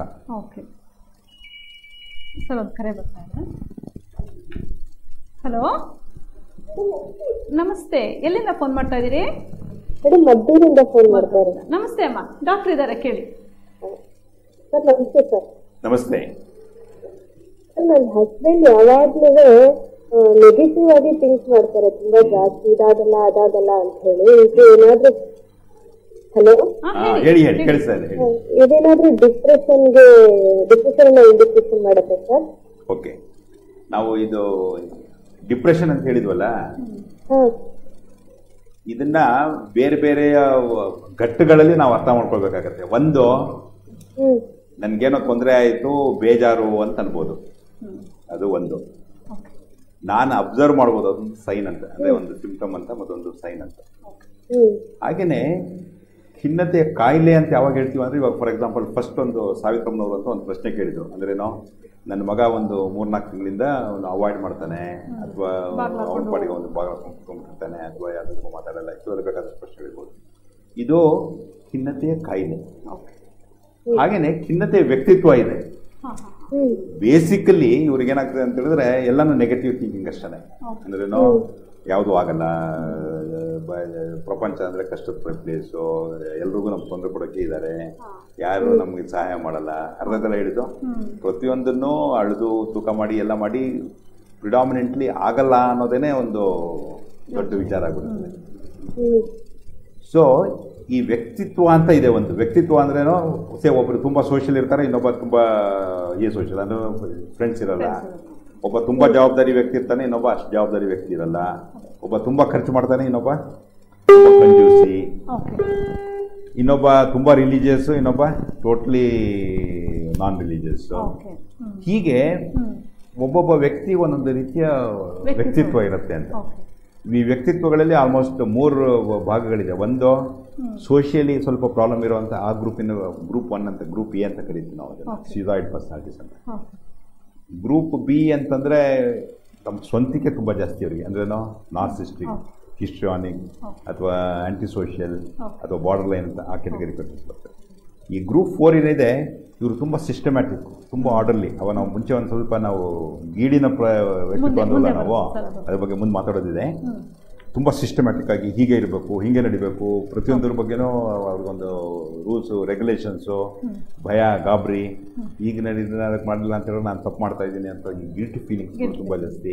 ಇಂಥವೆಲ್ಲ, ಇಂಥವರಲ್ಲಿ ಖಿನ್ನತೆ, ಇಂಥವೆಲ್ಲ ತೊಂದರೆಗಳು ಸಿಕ್ಕಾಪಟ್ಟಿದೆ, ನೆಗೆಟಿವ್ ಥಾಟ್ಸ್. ಸೊ ಒಬ್ಬೊಬ್ಬರದ್ದು ವ್ಯಕ್ತಿತ್ವ ಸ್ವಲ್ಪ ನೆಗೆಟಿವ್ ಆಗಿ ಥಿಂಕ್ ಮಾಡ್ತಾನೆ, ಅದು ಅಬ್ಸಲ್ಯೂಟ್ಲಿ ವಿತಿನ್ ನಾರ್ಮಲ್ ಲಿಮಿಟ್ ಅಂತ ಹೇಳಿದ್ರೆ ಅದಕ್ಕೇನು ಅಬ್ನಾರ್ಮಲ್ ಅಂತ ಹೇಳಲ್ಲ. ಯಾವಾಗ ಅದು ಜಾಸ್ತಿ ಆಗಿಬಿಡುತ್ತೆ, ಪ್ರತಿಯೊಂದ್ರ ಬಗ್ಗೆ ನೆಗೆಟಿವ್ ಥಿಂಕ್ ಅಂದ್ರೆ ಏನಾಗ್ತಾವೆ, ಯಾವುದೇ ಒಂದು ಕೆಲಸ ಮಾಡಬೇಕು, ಏನಾದ್ರು ಮಾಡಬೇಕು ಅಂದ್ರೂ ಅಲ್ಲಿ ತೊಂದರೆ ಅನಿಸ್ತಾ ಇದೆ, ಅದು ಒಂಥರ ಬ್ರೇಕ್ ಹಾಕಿದಂಗೆ ಆಗುತ್ತೆ. ಬೇರೆಯವ್ರಿಗೆ ಅವನ ಜೊತೆಗೆ ಒಂದು ಸ್ವಲ್ಪ ಹೊಂದ್ಕೊಂಡು ಹೋಗೋದು ಕಷ್ಟ ಅನ್ಸಕ್ಕೆ, ಅದೊಂಥರ ಹಿನ್ನಡೆ ಇದ್ದಂಗೆ ಅಲ್ವಾ. ಪ್ರತಿಯೊಂದ್ರ ಬಗ್ಗೆನೂ ಎಷ್ಟು ಡೌಟಪ್ಪ ಅಂತ ಹೇಳಿದ್ರೆ ಅದು ಸ್ಪಾಂಟಿನಿಟಿ ಅನ್ನೋದೇ ಇರೋದು. ಎಲ್ಲ ಕ್ಯಾಲ್ಕುಲೇಟ್ ಮಾಡ್ಬಿಟ್ಟು ನಮ್ಮ ಲೈಫಲ್ಲೆಲ್ಲ ಮಾಡೋಕ್ಕಾಗಲ್ಲ. ಒಂದು ಪರ್ಟಿಕ್ಯುಲರ್ ಲೆವೆಲ್ ತನಕ ಅದು ರಿಸ್ಕ್ ತಗೋಬೇಕು. ಸೊ ಸ್ವಲ್ಪ ರಿಸ್ಕ್ ತಗೊಳ್ಬೇಕಾದ ಅವಶ್ಯಕತೆ ಇರುತ್ತೆ. ಯಾರು ಸ್ವಲ್ಪ ರಿಸ್ಕ್ ತಗೊಳ್ತಾರೆ ಅವರೇನೆ ಆಕ್ಚುಲಿ ಲೈಫಲ್ಲಿ ಕೆಲವೊಂದು. ಸರ್, ನಾವು ಚರ್ಚೆಯಲ್ಲಿ ಯಾಕೆ ಉದ್ವಿಗ್ನತೆ ಹೆಚ್ಚಾಗುತ್ತೆ ಅಂತ ಹೇಳಿ ಚರ್ಚೆಯನ್ನು ಮಾಡಿದ್ವಿ. ಈಗ ಮಕ್ಕಳಕ್ಕೆ ಸಂಬಂಧಪಟ್ಟ ಹಾಗೆ ಖಿನ್ನತೆ ಲಕ್ಷಣಗಳನ್ನ ತಿಳ್ಕೊಂಡ್ವಿ, ಹಾಗೇನೇ ಹದಿಹರಿಯದಲ್ಲಿ ಸಮಸ್ಯೆಗಳು ಹೇಗೆ ಉಂಟಾಗ್ತದೆ ಅಂತ ತಿಳ್ಕೊಂಡ್ವಿ. ಈಗ ವಯಸ್ಕರಲ್ಲಿ ಅಥವಾ ಮಧ್ಯ ವಯಸ್ಕರಲ್ಲಿ ಹಾಗೂ ವೃದ್ಧಾಪ್ಯದಲ್ಲಿ ತುಂಬ ಕಾಡುತ್ತೆ ಅಂತ ಹೇಳಿ ಕೇಳಿದ್ದೇನೆ. ಹೊಂದಾಣಿಕೆಯ ಸಮಸ್ಯೆಗಳು ಕೂಡ ಇದರಿಂದ ಉದ್ಭವ ಆಗ್ಬಿಡುತ್ತೆ ಅಂತ ಹೇಳಿ ಕೇಳಿದ್ದೇನೆ. ಅದರ ಲಕ್ಷಣಗಳೇನು ಮತ್ತೆ ಏನು ಕ್ರಮ ತಗೋಬಹುದು? ನಮ್ಗೆ ಹೆಂಗೆ ಜಾಸ್ತಿ ವಯಸ್ಸಾಗ್ತಾ ಹೋಗುತ್ತೋ ಓಕೆ, ಖಿನ್ನತೆಗೆ ನಾವು ಒಳಪಡುವಂಥ ಚಾನ್ಸಸ್ ಅಷ್ಟೇ ಜಾಸ್ತಿ ಆಗ್ತಾ ಹೋಗುತ್ತೆ. ತುಂಬ ಕಾಮನ್. ಸರಿ, ಇದೇ ಕಾರಣದಿಂದ ಹೇಳೋದೇನಪ್ಪ ಅಂತ ಹೇಳಿದ್ರೆ, ಇವಾಗ 40 ವರ್ಷದ ನಂತರದವರಲ್ಲಿ ಆತಂಕದ ಲಕ್ಷಣಗಳು ಕಂಡ್ರೂ ಮೋಸ್ಟ್ ಆಫ್ಲಿ ಖಿನ್ನತೆಯ ಕಾಯಿಲೆ, ಭಯ ಮತ್ತೆ ಅದಕ್ಕೆ ಸಂಬಂಧಪಟ್ಟ ಲಕ್ಷಣಗಳು ಅಂತ ಹೇಳಿದ್ರು ಖಿನ್ನತೆಯ ಕಾಯಿಲೆ, ಗೀಳಿಗೆ ಸಂಬಂಧಪಟ್ಟ ಲಕ್ಷಣಗಳನ್ನು ತೋರಿಸಿದ್ರು ಸಹ ಖಿನ್ನತೆಯ ಕಾಯಿಲೆ. ಹಾಗೇನೆ ಶಿಷ್ಯಾನಿಕ್ ಅಥವಾ ಇವಾಗ ತುಂಬಾ ಜನ ಆ ನೋವು ಈ ನೋವು ಕೆಲವೊಂದ್ಸರಿ ನಾವು ಮಾತಾಡ್ತೀವಿ ಅಂತಂದ್ರೆ ತಲೆಯಿಂದ ಹಿಡಿದು ಕಾಲು ಬೆರಳು ತನಕ ಕಂಪ್ಲೇಂಟ್ಸ್ಗಳು ಇಡೋದು. ತಲೆನೋವು ಅಂತಾರೆ, ಕತ್ ನೋವು ಅಂತಾರೆ, ಎದೆ ನೋವು ಅಂತಾರೆ, ಬೆನ್ನೋವು ಅಂತಾರೆ, ಹೊಟ್ಟೆ ನೋವು ಅಂತಾರೆ, ಕಾಲು ಕೈ ಉರಿ ಬೇಕಾದಷ್ಟು ಲಕ್ಷಣಗಳನ್ನ ತೋರಿಸ್ಬೋದು. ಹಲೋ ಸರ್, ನಮಸ್ತೆ. ತಾವೆಲ್ಲಿ ಮಾಡ್ತಾ ಇದ್ದೀರಿ ಸರ್? ಹಾ ಸರ್, ಹೇಳಿ ಸರ್. ನಮಸ್ತೆ. ನಮಸ್ತೆ, ಪ್ರಶ್ನೆ ಕೇಳಿ. ಮನಸ್ಸಿಗೆ ಖಿನ್ನತೆ ಉಂಟಾಗಬೇಕು ಅಂತ ಅಂದ್ರೆ ನಮ್ಮ ಸುತ್ತವರಿಂದ ನಮ್ಗೆ ಯಾವ್ದು ಬೇಸಾಗಿರ್ಬೇಕು. ನಮ್ಮ ಸುತ್ತವರನ್ನ ಎಲ್ಲಾರು ಬೇಜಾರೇ ಮಾಡಿದಂತ ಸಂದರ್ಭದಲ್ಲಿ ನಮ್ಮ ಮನಸ್ಸಿಗೆ ತುಂಬಾ ನೋವಾದಾಗ ನಾವೇನ್ ಮಾಡ್ತೀವಿ, ಏಕಾಂತವಾಗಿರ್ಬೇಕು ಅಂತ ಬಯಸ್ತೀವಿ. ಬೇಕು ಅಂತ ಬಯಸಿದಾಗ ಮತ್ತೆ ಬೇಡದವರ ಆಲೋಚನೆ ಪಡೆಯುವಂತದ್ದು ಏನಾದ್ರೂ ಮಾಡ್ಬೇಕಾದ್ರೆ ನಾನು ಅಂತ ನನ್ನ ಪ್ರಶ್ನೆ. ನೀವು ಇನ್ನೊಂದ್ಸರಿ ಹೇಳಿ, ತುಂಬಾ ಸೌಂಡ್ ವ್ಯತ್ಯಾಸ ಆಗ್ತಾ ಇತ್ತು, ಕ್ಯಾಚ್ ಮಾಡೋಕ್ಕಾಗಲ್ಲ.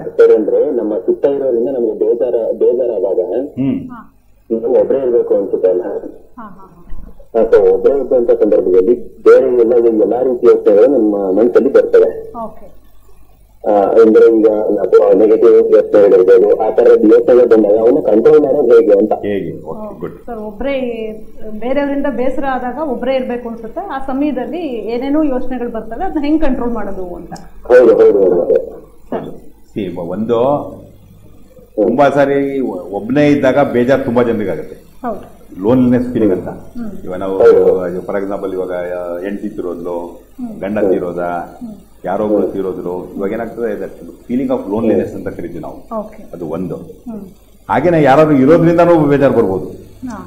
ಇವಾಗ ಅತ್ತೆ ಕಾಟ ಅಂತೀವಿ, ಸೊಸೆ ಕಾಟ. ಒಂದು ಫಾರ್ ಎಕ್ಸಾಂಪಲ್ ಹೇಳೋದಾದ್ರೆ, ಜನ ಇರೋದ್ರಿಂದನೂ ನಮ್ಗೆ ತೊಂದರೆ ಅನಿಸ್ಬೋದು, ಅಥವಾ ಇಲ್ಲ ಅಂತ ಹೇಳಿದ್ರು. ಒಂದು ಇಂಪಾರ್ಟೆಂಟ್ ಏನಂದ್ರೆ, ನಾವು ಬೇರೆ ಜೊತೆ ಹೊಂದ್ಕೊಂಡು ಹೋಗ್ಬೇಕು ಅಂತ ಹೇಳಿ ಬಹಳ ಸುಲಭವಾಗಿ ಹೇಳ್ಬಿಡ್ಬೋದು. ತುಂಬಾ ಸರಿ ಅದು ಅಷ್ಟು ಸುಲಭ ಇರಲ್ಲ. ಒಂದು ಪಾಯಿಂಟ್. ಎರಡು, ನಾವು ಫ್ರೆಂಡ್ಸ್ ನ ಚೂಸ್ ಮಾಡ್ಬೋದು, ಬಟ್ ತಂದೆ ತಾಯಿನ ಚೂಸ್ ಮಾಡಕ್ ಬರಲ್ಲ. ಅತ್ತೆ ಮಾವನ್ನ ಮದುವೆಗಿಂತಲೂ ಮುಂಚೆ ಚೂಸ್ ಮಾಡಕ್ ಬರ್ತದೆ, ಅರ್ಧದಲ್ಲಿ ಹೇಳಿದ್ದು ಸಮ್ ಎಕ್ಸ್ಟೆಂಟ್. ಹುಡುಗಿ ಚೂಸ್ ಮಾಡ್ತೀವಿ ಅಂದ್ರೆ, ಇವಾಗ ನೀವು ಯಾವ್ದೋ ಒಂದು ಹುಡುಗಿ ಇಷ್ಟಪಟ್ಟಿದ್ದೀರ ಅಂದ್ರೆ ಅದು ಪ್ಯಾಕೇಜ್, ಅದು ಅವ್ರ ಜೊತೆಗೆ ಅತ್ತೆ ಮಾವನು ಅದೊಂದು ಗಿಫ್ಟ್ ಪ್ಯಾಕ್. ಅದು ಆಕ್ಚುಲಿ 2-3 ಅಂತೀವಲ್ವಾ. ಹಾಗೆ ಇವಾಗ ನೈಬರ್ಸ್ ಏನ್ ಮಾಡಕ್ ಬರಲ್ಲ, ಅದಕ್ಕೆ ಸೆಲೆಕ್ಟ್ ಮಾಡಕ್ ಬರಲ್ಲ. ನಾನೊಂದು ಅಲ್ಲ, ಅಫ್ಕೋರ್ಸ್ ಇದು ಸ್ವಲ್ಪ ನಿಧಾನವಾಗಿ ಆನ್ಸರ್ ಮಾಡಿದ್ದೇನೆ. ನಾವು ಒಬ್ಬ ರಿಲೇಟಿವ್ ಇದ್ರು, ಅವರು ಬ್ಯಾಂಕ್ ಮ್ಯಾನೇಜರ್ ಜೊತೆಗೆ ಹೊಂದಾಣಿಕೆ ಕಷ್ಟ ಆಗ್ತದೆ. ಇವ್ರು senior accountant but bank manager. Nearly 1-1.5 ವರ್ಷ ಸಿಕ್ಕಾಪಟ್ಟೆ ಸ್ಟ್ರಗಲ್ ಮಾಡಿಬಿಟ್ಟು ನಂಗೆ ಬೇರೆ ಕಡೆ ಟ್ರಾನ್ಸ್ಫರ್ ಮಾಡಿ ಅಂತ ಕೊನೆಗೆ ಅವ್ರಿಗೆ ಟ್ರಾನ್ಸ್ಫರ್ ಆಯ್ತು. ಸೊ ಈ ವಾಸ್ ವೆರಿ ಹ್ಯಾಪಿ.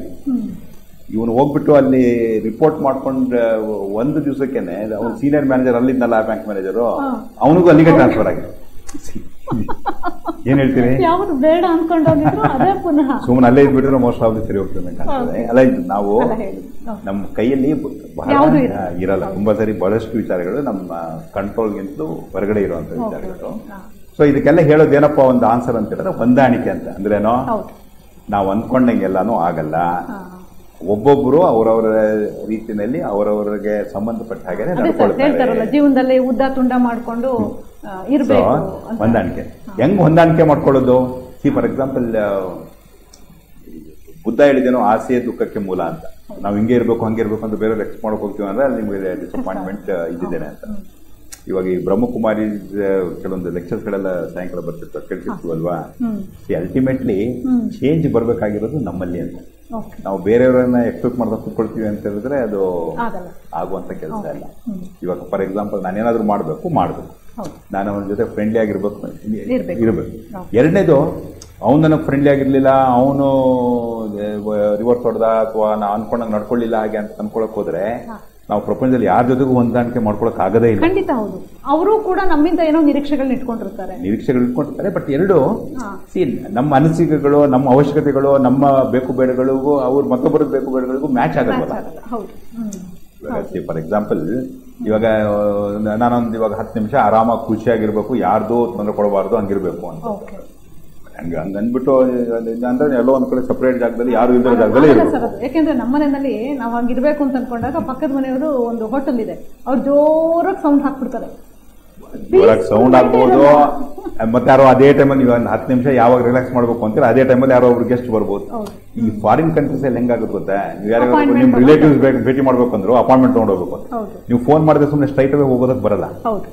ಬಟ್ ಇಲ್ಲಿ ನಮ್ಮ ದೇಶದಲ್ಲಿ ಅದು ಯಾವ್ದು ಅಪಾಯಿಂಟ್ಮೆಂಟ್ಗೆ ಯಾವ್ದು ವರ್ಕ್ ಆಗಲ್ಲ. ಅರ್ಧ ಕಾಲ ಹೇಳಿದ್ದು ಬೇರೆಯವ್ರಿಗೆ ಯಾವ ತರ ಅನುಕೂಲ ಅನ್ಸುತ್ತೆ ಹಂಗೇನೆ ಅವ್ರು ನೋಡ್ಕೊಡೋದು. ಅರ್ಧ ಕಾಲ ಹೇಳಿದ್ದು ಇದರಿಂದ ನಾನು ಹೋಗೋದ್ರಿಂದ ತೊಂದರೆ ಆಗ್ಬೋದು, ಬೇಜಾರಾಗ್ಬೋದು, ಇಷ್ಟ ಆಗ್ಬೋದು, ಆಗದೆ ಇರ್ಬೋದು, ಇದ್ರ ಬಗ್ಗೆ ಅವರೆಲ್ಲ ತಲೆ ಕೆಡಿಸ್ಕೊಳಕ್ಕೂ ಹೋಗಲ್ಲ. ಒಂದು ನಾವು ತಲೆ ಕೆಡಿಸ್ಕೊಳ್ತಾರೆ ಅಂತ ಅನ್ಕೊಳ್ಳೋದ್ರಲ್ಲೂ ಯೂಸು ಇಲ್ಲ. ಸರ್, ಈಗ ಅವ್ರು ಹೇಳ್ತಾ ಇರೋದು ಆ ಸಂದರ್ಭಗಳಲ್ಲಿ ಒಂಟಿಯಾಗಿರ್ಬೇಕು ಅನ್ಸುತ್ತೆ, ಏನ್ ಮಾಡ್ಲಿ ಅಲ್ಲ, ಇಟ್ಸ್ ಫೈನ್. ಅಂದ್ರೇನು, ಒಂದು ಇಂಪಾರ್ಟೆಂಟ್ ನಾವು ಅನ್ಕೊಂಡಂಗೆ ಆಗಲ್ಲ ಅನ್ನೋದು ಒಂದು ಪಾಯಿಂಟ್. ಎರಡು, ಬೇರೆಯವರು ಬೇರೆ ಬೇರೆ ತರ ಇರ್ತಾರೆ, ಅದಕ್ಕೆ ನಾವು ಅನ್ಕೊಳ್ಬೇಕಾಗುತ್ತೆ. ಮೂರನೇದು, ನಾವು ನಮ್ಮ ಲೈಫ್ನಾಗ ಅದಕ್ಕೆ ಸಂಬಂಧಪಟ್ಟಾಗಿ ಕೆಲವೊಂದು ಅಂಶಗಳನ್ನ ಪ್ಲಾನ್ ಮಾಡ್ಬೇಕಾಗುತ್ತೆ. For example, need about ½ an hour total relaxation ಅಂತ ಮಾಡಬೇಕು. ಫಾರ್ ಎಕ್ಸಾಂಪಲ್, ಇವಾಗ ನಾವೇ ಎಷ್ಟೋ ಸರಿ ಇವಾಗ ಒಂದು ಅರ್ಧ ಗಂಟೆ ನಿದ್ದೆ ಮಾಡಬೇಕು ಅಂತೀವಿ. ಬಟ್ ಅರ್ಧ ಗಂಟೆ ನಿದ್ದೆ ಮಾಡಬೇಕು ಅಂದ್ಬಿಟ್ಟು ಅಲ್ಲಿ ಫೋನ್ ಆನ್ ಮಾಡಿಟ್ಕೊಂಡಿರ್ತೀವಿ, ಮೊಬೈಲ್ ಆನ್ ಮಾಡ್ಕೊಂಡಿರ್ತೀವಿ, ಅಲ್ಲಿ ಫೋನ್ ಬರುತ್ತೆ. ಅದು ಗೊತ್ತಾಯ್ತಲ್ಲ ಹೇಳಿದ್ದು. ಇವಾಗ ಹೆಂಗ್ ಒಂದು ಮೀಟಿಂಗ್ ತುಂಬಾ ಇಂಪಾರ್ಟೆಂಟ್ ಅಂದ್ಬಿಟ್ಟು ನಾವು ಫೋನ್ಗಿನೆಲ್ಲ ದೂರ ಇರ್ತೀವಲ್ವಾ, ಇಲ್ಲೂ ಅದು ಒಂದು ಅರ್ಧ ಗಂಟೆ ಸ್ವಿಚ್ ಆಫ್ ಮಾಡ್ಬಿಟ್ಟು ಇಡಬೇಕು. ಫಾರ್ ಎಕ್ಸಾಂಪಲ್, ಇವಾಗ ಬೇಕು ಅಂದ್ರೆ ನಮ್ಮ ಲೈಫ್ ನಾವು ಪ್ಲಾನ್ ಮಾಡ್ಕೋಬೇಕು. There is nothing like somebody will help you. We have to help ourselves. Help ourselves. So for example ಅದು ಮಾಡಬೇಕು. ಇವಾಗ ಬೇರೆ ಯಾವ್ದು ನನಗೆ ಯಾವ್ದು ಖುಷಿ ಕೊಡುತ್ತೆ ಅದನ್ನ ಮಾಡಬೇಕು. ಫಾರ್ ಎಕ್ಸಾಂಪಲ್, ಒಂದು ಅರ್ಧ ಗಂಟೆ ಹಾಡು ಕೇಳಿದ್ರೆ ಅಥವಾ ಯಾವ್ದೋ ಒಂದು ಭಜನೆ ಕೇಳಿದ್ರೆ ಅಥವಾ ಯಾವ್ದೋ ಒಂದು ಭಕ್ತಿ ಗೀತನ ಕೇಳಿದ್ರೆ ಅನುಕೂಲ ಅನ್ಸುತ್ತೆ. ಕೆಲವೊಂದು ರೊಮ್ಯಾಂಟಿಕ್ ಸಾಂಗ್ಸ್ ಕೇಳಿದ್ರೆ ನಂಗೆ ಬೆಟರ್ ಅನ್ಸುತ್ತೆ. ಅಥವಾ ಒಬ್ಬೊಬ್ಬರದ್ದು ಟೇಸ್ಟ್ ಅಂದ್ರೆ ವ್ಯಕ್ತಿಗತ ಹಂತದಲ್ಲೇ ಏನಾದ್ರೂ ಸಣ್ಣ ಸಣ್ಣ ಯೋಜನೆಗಳನ್ನ ಅಥವಾ ಕ್ರಮಗಳನ್ನ ತಗೊಳ್ಬೇಕು ಅಂತ ಹೇಳ್ತಿದ್ದೀವಿ. ಸೊ ನಮ್ಗೆ ಏನ್ ಬೇಕು ನಾವು ಅದು ಮಾಡ್ಬೇಕು ಅನ್ನೋದಾದ್ರೆ ಅದಕ್ಕೆ ಸಂಬಂಧಪಟ್ಟ ಹಾಗೆ ನಾವು ನಮ್ಮ ವ್ಯವಸ್ಥೆಗಳನ್ನ ಯೋಜನೆ ಮಾಡ್ಕೊಳ್ಬೇಕು. ಅಥವಾ ನಿರ್ವಾಹ ಇಲ್ಲ ಅದಕ್ಕೆ ಹೊಂದ್ಕೊಳ್ಳಬೇಕಾಗತ್ತೆ ಅಂತ ಹೇಳಿದ್ರೆ ಅದಕ್ಕೆ ಪ್ರಯತ್ನ ಮಾಡ್ಬೇಕಾಗತ್ತೆ. ಇವಾಗ ನೀವು ಹೇಳಿದ್ರಲ್ಲ, ಇವಾಗ ಯಾರೋ ಒಬ್ರು ಸೌಂಡ್ ಕೊಡ್ತಿದ್ರು ಅಂತ, ಒಂದು ಅವ್ರಿಗೆ ಹೋಗ್ಬಿಟ್ಟು ಹೇಳಿದ್ರೆ ಸೌಂಡ್ ಕಡಿಮೆ ಮಾಡ್ತಾರ, ಪಾಸಿಬಿಲಿಟಿ ಇದೆಯಾ? ಪಾಸಿಬಿಲಿಟಿ ಇಲ್ವಾ, ಸುಮ್ಮನೆ ಬಿಡೋದು ಒಳ್ಳೇದು, ಸ್ವಲ್ಪ ತಡ್ಕೊಂಡು. ಅಥವಾ ಹಂಗೇನಾದ್ರು ಕಡಿಮೆ ಮಾಡೋದು ಸಾಧ್ಯ ಇದೆಯಾ ಅಂತ ಹೇಳಿದ್ರೆ ಕೆಲವೊಂದು ರೂಲ್ಸ್ಗಳು ಇದೆ. ಇವಾಗ 10 ಗಂಟೆ ಮೇಲೆ ಆ ಥರ ಸಿಕ್ಕಾಪಟ್ಟೆ ಸೌಂಡ್ ಮಾಡೋಂಗಿಲ್ಲ ಅಂತ. ಎಲ್ಲ ಕಡೆನೂ ಅದು ವರ್ಕೌಟ್ ಆಗಲ್ಲ. ನೀವು ಹಳ್ಳಿನಲ್ಲಿ ಹೋಗ್ಬಿಟ್ಟು ಪೊಲೀಸ್ ಕಂಪ್ಲೇಂಟ್ ಕೊಡ್ತೀನಿ ಅದ್ರ ಬಗ್ಗೆ ಅಂತ ಹೇಳಿದ್ರೆ ಅಲ್ಲಿ ಹಳ್ಳಿನಲ್ಲಿ ಜೀವನ ಮಾಡೋಕ್ಕೆ ಆಗಲ್ಲ. ಸೊ ಪರಿಸ್ಥಿತಿನ ಸ್ವಲ್ಪ ಅಧ್ಯಯನ ಮಾಡಿಕೊಂಡು ನಾವು ಅದಕ್ಕೆ ಎಷ್ಟರ ಮಟ್ಟಿಗೆ ನಮ್ಮ ಕೈಯಲ್ಲಿ ಶಕ್ತಿ ಇದೆ ಅದಕ್ಕೆ ಹೊಂದ್ಕೊಂಡು ಹೋಗೋದೇನಿದೆ ತುಂಬಾ ಇಂಪಾರ್ಟೆಂಟ್. ಇನ್ನೂ ಚೆನ್ನಾಗಿ ಜ್ಞಾಪಕ ಇದೆ ಸರ್ ನನಗೆ. ಒಂದ್ಸಲ ಬಸ್ನಲ್ಲಿ ಟ್ರಾವೆಲ್ ಮಾಡಿದಾಗಲೇ ನನ್ನ ಪ್ರೊಫೆಸರ್ ನನ್ನ ಜೊತೆನಲ್ಲಿ ಬರ್ತಾ ಇದ್ರು. ಅವ್ರು ಹೇಳಿದ್ರು, ಅಯ್ಯೋ ಇಷ್ಟೊಂದು ಶಬ್ದ ಮಾಡುತ್ತಲ್ಲಮ್ಮ, ಹೆಂಗಮ್ಮ ಟ್ರಾವೆಲ್ ಮಾಡೋದು ಅಂತ ಹೇಳಿದ್ರು. ಜಸ್ಟ್ ಎಂಜಾಯ್ ದ ಮ್ಯೂಸಿಕ್ ಅಂದೆ. 2 ಸೆಕೆಂಡ್ ಸರ್, ಪಕ್ಕಕ್ಕೆ ತಿರುಗಿ ನೋಡಿದ್ರೆ ಅವ್ರು ಗೊರಕೆ ಹೊಡಿತಾ ಇದ್ದಾರೆ. I started enjoying both sound of the bus and the snoring. ಹಾಗೆ ಸರಿ ಸರ್, ಈಗ ಈ ಖಿನ್ನತೆಯನ್ನೇ ಸಾಕಷ್ಟು ಲಕ್ಷಣ ಬಗ್ಗೆ ತಿಳ್ಕೊಂಡ್ವಿ ಸರ್. ಈಗ ಅದಕ್ಕೆ ಕಾರಣಗಳೇನೇನಂತ ಗುರುತಿಸ್ಬೇಕು? ದೈಹಿಕ ಕಾರಣಗಳೇನು? ಇದು ಖಿನ್ನತೆ ಅಂತ ಹೇಳಿದ್ರೆ ನಾವು ಹೇಳಿದ್ವಲ್ಲ, ಇದು ಒಂದೇ ಒಂದು ಸಿಂಗಲ್ ಕಾಯಿಲೆ ಅಂತ ಬರಲ್ಲ. ಇವಾಗ ನಾವು ನಮ್ಮ ಇಂಟರ್ನ್ಯಾಷನಲ್ ಕ್ಲಾಸಿಫಿಕೇಶನ್ಸ್ ಅಲ್ಲಿ ಒಂದೊಂದು ಸ್ಪೆಷಲ್ ಕೋಡ್ ವ್ಯಕ್ತ ಕೊಡಬೇಕಾಗತ್ತೆ. ನಾವು ಆ ಥರ ಲೆಕ್ಕ ಹಾಕ್ತೀವಿ ಅಂತ ಹೇಳಿದ್ರೆ ಒಂದು 13-14 ಭಾಗಗಳಲ್ಲಿ ಇದು ಡಿಸ್ಟ್ರಿಬ್ಯೂಟ್ ಆಗುತ್ತೆ. ಬಟ್ ಅಷ್ಟೆಲ್ಲ ಹೇಳಕ್ ಹೋಗೋ ಅವಶ್ಯಕತೆ ಇಲ್ಲ. ಇಂಪಾರ್ಟೆಂಟ್ ಏನು, ಖಿನ್ನತೆಯ ಕಾಯಿಲೆ ನಮ್ಮ ದೇಹದಲ್ಲಿ ಉಂಟಾಗುವಂತ ಕೆಲವೊಂದು ಚೇಂಜಸ್ ಇಂದ ಬರುವಂತ ಕಾಯಿಲೆ, ಓಕೆ, ವಾತಾವರಣದ ಕಾರಣಗಳಿಂದ ಬರುವಂತ ಒಂದು ಕಾಯಿಲೆ. ಇವೆರಡು ಡಿವಿಷನ್ ಆಂತರಿಕ ಮತ್ತೆ ಬಾಹ್ಯ ಅಂತ ಗುರುತಿಸ್ತೀರಿ. ಸರಿ. ಈ ಆಂತರಿಕ ಕಾರಣಗಳು ಅಂತ ಹೇಳಿದ ತಕ್ಷಣ ನಮ್ಮ ಮೆದುಳು ಮತ್ತು ಅದಕ್ಕೆ ಸಂಬಂಧಪಟ್ಟಾಗೆ ಕೆಲವೊಂದು ಭಾಗಗಳಲ್ಲಿ ನಮ್ಗೆ ಖುಷಿಗೆ, ಬೇಜಾರಿಗೆ ಸಂಬಂಧಪಟ್ಟ ಅಂಶಗಳಿವೆ. C for example there are some activities which give us pleasure. ಇವಾಗ ಅವನೊಬ್ಬ ಎಣ್ಣೆ ಹಾಕಿರೋನು ಖುಷಿ ಅನ್ಸುತ್ತೆ ಅಂತಾರೆ ಅಲ್ವಾ? ಅಲ್ಲಿ ನಮ್ಮ ಮೆದುಳಲ್ಲಿ there are some particular area, ಕುಂಬೆನ್ಸ್ ಅಂತ, ಸೆಪ್ಟಲ್ ಏರಿಯಾ ಅಂತ ಹೇಳ್ತೀವಿ ನಾವು. That is one of the pleasure giving areas. ಅಲ್ಲಿ ಆಕ್ಷನ್ ಏನೇನು ನಡೆಯುತ್ತೆ ಅಂತಂದ್ರೆ ಮನಸ್ಸಿಗೆ ತುಂಬಾ ಖುಷಿ ಆಗುತ್ತೆ. ಅಲ್ಲಿ ಹೋಗಿ ಆಕ್ಟ್ ಮಾಡುವಂತ ಕೆಲವೊಂದು ಸಬ್ಸ್ಟೆನ್ಸಸ್ಗಳಿಗೆ ನಾವು ಅದಕ್ಕೆ ಡಿಪೆಂಡ್ ಆಗೋದು ಅಥವಾ ಬೇಕು ಅಂತ ಅನ್ಸೋದು ನಮಗೆ. ಅದೊಂದೇ ಅಲ್ಲ, ಇವಾಗ ಒಬ್ಬರು ಲೇಡಿ ಹತ್ರ ಮಾತಾಡಿದಾಗ ಖುಷಿ ಆಗ್ಬೋದು, ಹಾಗೆ ಇನ್ನೊಂದು ಯಾವುದೋ ಒಂದು ಕೆಲಸ ಮಾಡಿದಾಗ ನಂಗೆ ಖುಷಿ ಆಗ್ಬೋದು, ಅಥವಾ ಬೇರೆ ಒಂದು ಐಸ್ ಕ್ರೀಮ್ ತಿಂದಾಗ ನಂಗೆ ಖುಷಿ ಆಗ್ಬೋದು. ಎಲ್ಲದಕ್ಕೂ ಆ ಪರ್ಟಿಕ್ಯುಲರ್ ಏರಿಯಾಸ್ ಅಲ್ಲಿ ಆಗ್ತಿರುವಂತ ಕೆಲವೊಂದು. ಹಾಗೇನೆ ಬೇಜಾರು ಉಂಟು ಮಾಡೋದಕ್ಕೋಸ್ಕರ ಕೆಲವೊಂದು ಭಾಗಗಳಿವೆ ನಮ್ಮ ಮೆದುಳಲ್ಲಿ. For example frontal ಲೋಬಲ್ಲಿ pre frontal area ಅಂತ ಮೋಟಾರ್ ಸಿಸ್ಟಮ್ ಇರ್ಬೋದು, ಪ್ಲಸ್ ಹಾಗೇನೆ ಖಿನ್ನತೆ ಅಥವಾ ಬ್ರೇಕಿಂಗ್ ಲೋಬ್ ಏರಿಯಾಸ್ ಅಂತವು. ಸಿಂಗುಲಂ ಬಂಡ್ಲ್ ಅಂತ ಬರ್ತದೆ. ಇವಾಗ ನಾವು ಈಳಿನ ಕಾಯಿಲೆ ಅಂತ ಏನ್ ಮಾತಾಡ್ತಿದ್ರೆ ಅದಕ್ಕೆ ಸಂಬಂಧಪಟ್ಟ ಹಾಗೇನೆ ಖಿನ್ನತೆಗೆ ಸಂಬಂಧಪಟ್ಟ ಅಂಶಗಳು ಇಲ್ಲಿ ಆಗ್ತಿರುವಂತ ಕೆಲವೊಂದು ಬದಲಾವಣೆಗಳ ಪರಿಣಾಮವಾಗಿ ಹಿಂಗಾಗತ್ತೆ. ಒಂದು ಹಾರ್ಮೋನ್ಸ್ಗಳು ಅಂತ ಮಾತಾಡಿದ್ವಿ ನಾವು. ಫಾರ್ ಎಕ್ಸಾಂಪಲ್ ಇವಾಗ ಲೇಡೀಸ್ ಅಲ್ಲಿ ಪ್ರೊಜೆಸ್ಟ್ರಾನ್ ಅಂತ ಒಂದು ಹಾರ್ಮೋನ್ ಇದೆ, that one of the major responsible ಕಾಸ್ ಅಂತ. ಗಂಡಸಲ್ಲಿ ಟೆಸ್ಟೋಸ್ಟೆರಾನ್ ಅಂತ ಕಾರಣ ಇದೆ. ಗಂಡಸಲ್ಲಿ ಆ ಟೆಸ್ಟೋಸ್ಟೆರಾನ್ ಲೆವೆಲ್ ಕಡಿಮೆ ಆಗ್ಬಿಟ್ರೆ ಅವ್ರು ಬೇಜಾರು ಕೊಟ್ಟಿರ್ತಾರೆ. ನಾನು ಎಕ್ಸಾಂಪಲ್ ಹೇಳ್ತಿರೋದು ತುಂಬಾ ಗ್ರಾಸ್ ಎಕ್ಸಾಂಪಲ್ಸ್ ಇವು. ಹಾಗೆ ಕೆಲವೊಂದು ಹಾರ್ಮೋನ್ಸ್ಗಳು ಅಲ್ಲಿ ಅಂಶಗಳು ಅಂತ ನಾವು. ಕೆಲವೊಂದು ಕೆಮಿಕಲ್ಸ್ ಇದೆ. ಫಾರ್ ಎಕ್ಸಾಂಪಲ್ ಸೆರೋಟೋನಿನ್, ಡಿಪ್ರೆಷನ್ಗೆ ಅದರ ಲೆವೆಲ್ ಕಡಿಮೆ ಆಗೋಯ್ತು ಅಂತಂದ್ರೆ ಡಿಪ್ರೆಷನ್ ಆಗುತ್ತೆ. ಈ ಆಂಟಿ ಡಿಪ್ರೆಷನ್ ಖಿನ್ನತೆ ನಿವಾರಕ ಔಷಧಿಗಳು ಏನಪ್ಪಾ ಅಂದ್ರೆ ಅದರ ಸೆರೋಟೋನಿನ್ ಲೆವೆಲ್ ನ ಪರ್ಟಿಕ್ಯುಲರ್ ಏರಿಯಾದಲ್ಲಿ ಜಾಸ್ತಿ ಮಾಡ್ತಾರೆ. ಹಾಗೇನೆ ಖುಷಿ ಮತ್ತೆ ಸಂತೋಷಕ್ಕೆ ಸಂಬಂಧಪಟ್ಟಾಗೆ ಕೆಲವೊಂದು ಕೆಮಿಕಲ್ಸ್ ಇದೆ. ನಾವು ಡೋಪಮಿನ್ ಅಂತ ಮಾಡ್ಬೋದು, ಅಂತ ಮಾತಾಡ್ಬೋದು. ಇವುಗಳು ಬ್ಯಾಲೆನ್ಸ್ ಇರಬೇಕು. ಖುಷಿ ಮತ್ತು ಬೇಜಾರು ಎರಡೂ ಫಾರ್ ಎಕ್ಸಾಂಪಲ್ ಎನಿ ಮೂವ್ಮೆಂಟ್ ನಮ್ಗೊಂಥರ ಅದಕ್ಕೆ ಸಂಬಂಧಪಟ್ಟ ಭಾವನೆ, ಇದಕ್ಕೆ ಸಂಬಂಧಪಟ್ಟ ಎರಡೂ ಇರ್ತದೆ. ತುಂಬಾ ಖುಷಿ, ಬರೀ ಖುಷಿ ಅಂತ ಹೇಳಿದ್ರೆ ಅದೊಂದು ಕಾಯಿಲೆನೆ. ತುಂಬಾ ಸಂತೋಷ, ತುಂಬಾ ನಗ್ತಂತೆ ಅಂತ ಹೇಳಿದ್ರೆ ಅಲ್ಲ, ತುಂಬಾ ಖುಷಿ ನಗ್ತಿರೋರಿಗೆಲ್ಲ ಕಾಯಿಲೆ ಅಂತ ಹೋಗ್ಬಿಟ್ಟು. ಸರ್, ಒಂದು ಕರೆ ಬರ್ತಾ ಇದೆ. ಹಲೋ, ನಮಸ್ತೆ ಸರ್. ಹಲೋ, ನಮಸ್ತೆ ಸರ್, ಹೇಳಿ, ಎಲ್ಲಿಂದ ಮಾತಾಡ್ತಿದ್ದೀರಿ? ಮೇಡಮ್, ನಾವು ಮಂಡ್ಯದಿಂದ ಮಾತಾಡ್ತಾ ಇದ್ದೀವಿ. ನಮಸ್ತೆ ಸರ್, ಡಾಕ್ಟರ್ ಇದ್ದಾರೆ, ಕೇಳಿ ಸರ್. ಹೇಳಿ, ಪ್ರಶ್ನೆ ಕೇಳಿ. ಹೌದಾ? ಹಲೋ, ಕೇಳಿ ಕೇಳಿ, ಪ್ರಶ್ನೆ ಕೇಳಿ, ಕೇಳಿಸ್ತಾ ಇದೆ ಸರ್. ಇವಾಗ ಈ ಕಾರ್ಯಕ್ರಮ ತುಂಬಾ ಚೆನ್ನಾಗಿ ಬರ್ತಾ ಇದೆ. ವಂದನೆಗಳು ಸರ್. ಅದೇನಪ್ಪಾ ಅಂದ್ರೆ ಈಗ ವಿದ್ಯಾರ್ಥಿಗಳಲ್ಲಿ ಮಾನಸಿಕ ಒತ್ತಡಕ್ಕೆ ಒಳಗಾಗ್ತಾ ಇರುವಂತವ್ರು, ಜೊತೆಗೆ ಅಧ್ಯಾಪಕರು ಮತ್ತೆ ವೃತ್ತಿ ಜೀವನದಲ್ಲಿ ಮಾಡ್ತಾ ಇದಾರಲ್ಲ, ಅವರು ಕೂಡ ಬಹಳಷ್ಟು ಖಿನ್ನತೆಗೆ ಒಳಗಾಗ್ತಿದ್ದಾರೆ. ಇದಕ್ಕೆ ಪರಿಹಾರ ಇರುತ್ತೆ? ಮತ್ತೆ ವೃತ್ತಿ ಜೀವನದಲ್ಲಿ ಇಬ್ರು ಕೂಡ ಖಿನ್ನತೆಗೆ ಒಳಗಾಗ್ತಾ ಇದ್ದಾರೆ. ಈಗ ನೀವು ಸುವರ್ಣ ಮೇಡಮ್ ಅಂತ ಅವರು ಕೂಡ ಅಧ್ಯಾಪಕರುಗಳಿದ್ದಾರೆ ಕೆಲವರು. ತುಂಬಾ ನಾನು ಕೂಡ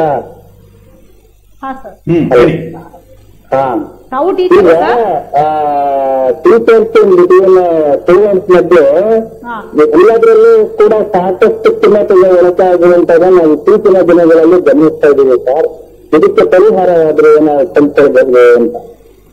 ಅಲ್ಲ, ಅದಕ್ಕೆ ಸಿಫಾರಂಬಲ್ ವಿದ್ಯಾರ್ಥಿಗಳು ಅಂತ ಹೇಳಿದ ತಕ್ಷಣ ಡಿಪ್ರೆಷನ್ ಅಂದ್ರೆ ಅದೊಂದು ದೊಡ್ಡ ವೆರಿ ಬ್ರಾಡ್ ಏರಿಯಾ. ಒಂದು ಸಿಂಪಲ್ ಎಕ್ಸಾಂಪಲ್ ಅಂದ್ರೆ ಒತ್ತಡ. ಇವಾಗ ವಿದ್ಯಾರ್ಥಿಗಳಲ್ಲಿರುವಂತ ಒತ್ತಡ ಸಿಕ್ಕಾಬಿಟ್ಟಿದೆ. ಇವಾಗ ನಾವು ಸಣ್ಣ ಮಕ್ಕಳು ಫಾರ್ ಎಕ್ಸಾಂಪಲ್ ಇದಕ್ಕೆಲ್ಲ ಬೇಕಾದಷ್ಟು ಪ್ರಯತ್ನಗಳು ನಡೀತಿದೆ. ಇವಾಗ ಸಣ್ಣ ಮಕ್ಕಳಲ್ಲಿ ಅವ್ನು ಬ್ಯಾಗ್ ಹೊತ್ಕೊಂಡು ಹೋಗ್ತಾನೆ, ಸಿಕ್ಕಾಪಟ್ಟೆ ವಜೆ ಅಂತ ಅಲ್ವಾ? ಆ ಬ್ಯಾಗ್ ನ ವಜೆನ ಕಡಿಮೆ ಮಾಡಬೇಕು ಅಂತ ಅನ್ನೋದೇನೆ ದಟ್ ಒಂದು ಗುಡ್ ಚೇಂಜ್. ಎರಡನೇದು ಫಾರ್ ಇವಾಗ ಸಣ್ಣ ಮಕ್ಕಳು ತುಂಬಾ ಸಣ್ಣ ವಯಸ್ಸಿಗೆ ಸೇರಿಸ್ಬಿಡ್ತಾರೆ. Absolutely wrong. Psychology point of view ಹೇಳೋದಾದ್ರೆ ಮಿನಿಮಮ್ 6 years ಬೇಕಾಗುತ್ತೆ ಅಂತ. ಈಗ ಮುಂಚೆ ಅದೇನೋ ಒಂದ್ ಸ್ವಲ್ಪ ಅವನಿಗೆ ಸೋಷಿಯಲೈಸ್ ಮಾಡ್ಬೇಕು ಅನ್ನೋದ್ರಿಂದ ಕಿಂಡರ್ ಗಾರ್ಡನ್ ಅಂತೇನೋ ಮಾಡಿದ್ರು. ಇವಾಗ ಅದೇನಾಗ್ಬಿಟ್ಟಿದೆ, ಅದೇ ಒಂದು ಇಂಪಾರ್ಟೆಂಟ್ ಸ್ಟ್ಯಾಂಡರ್ಡ್ 1, 2 ತರ ಆಗ್ಬಿಟ್ಟಿದೆ ಇವಾಗ.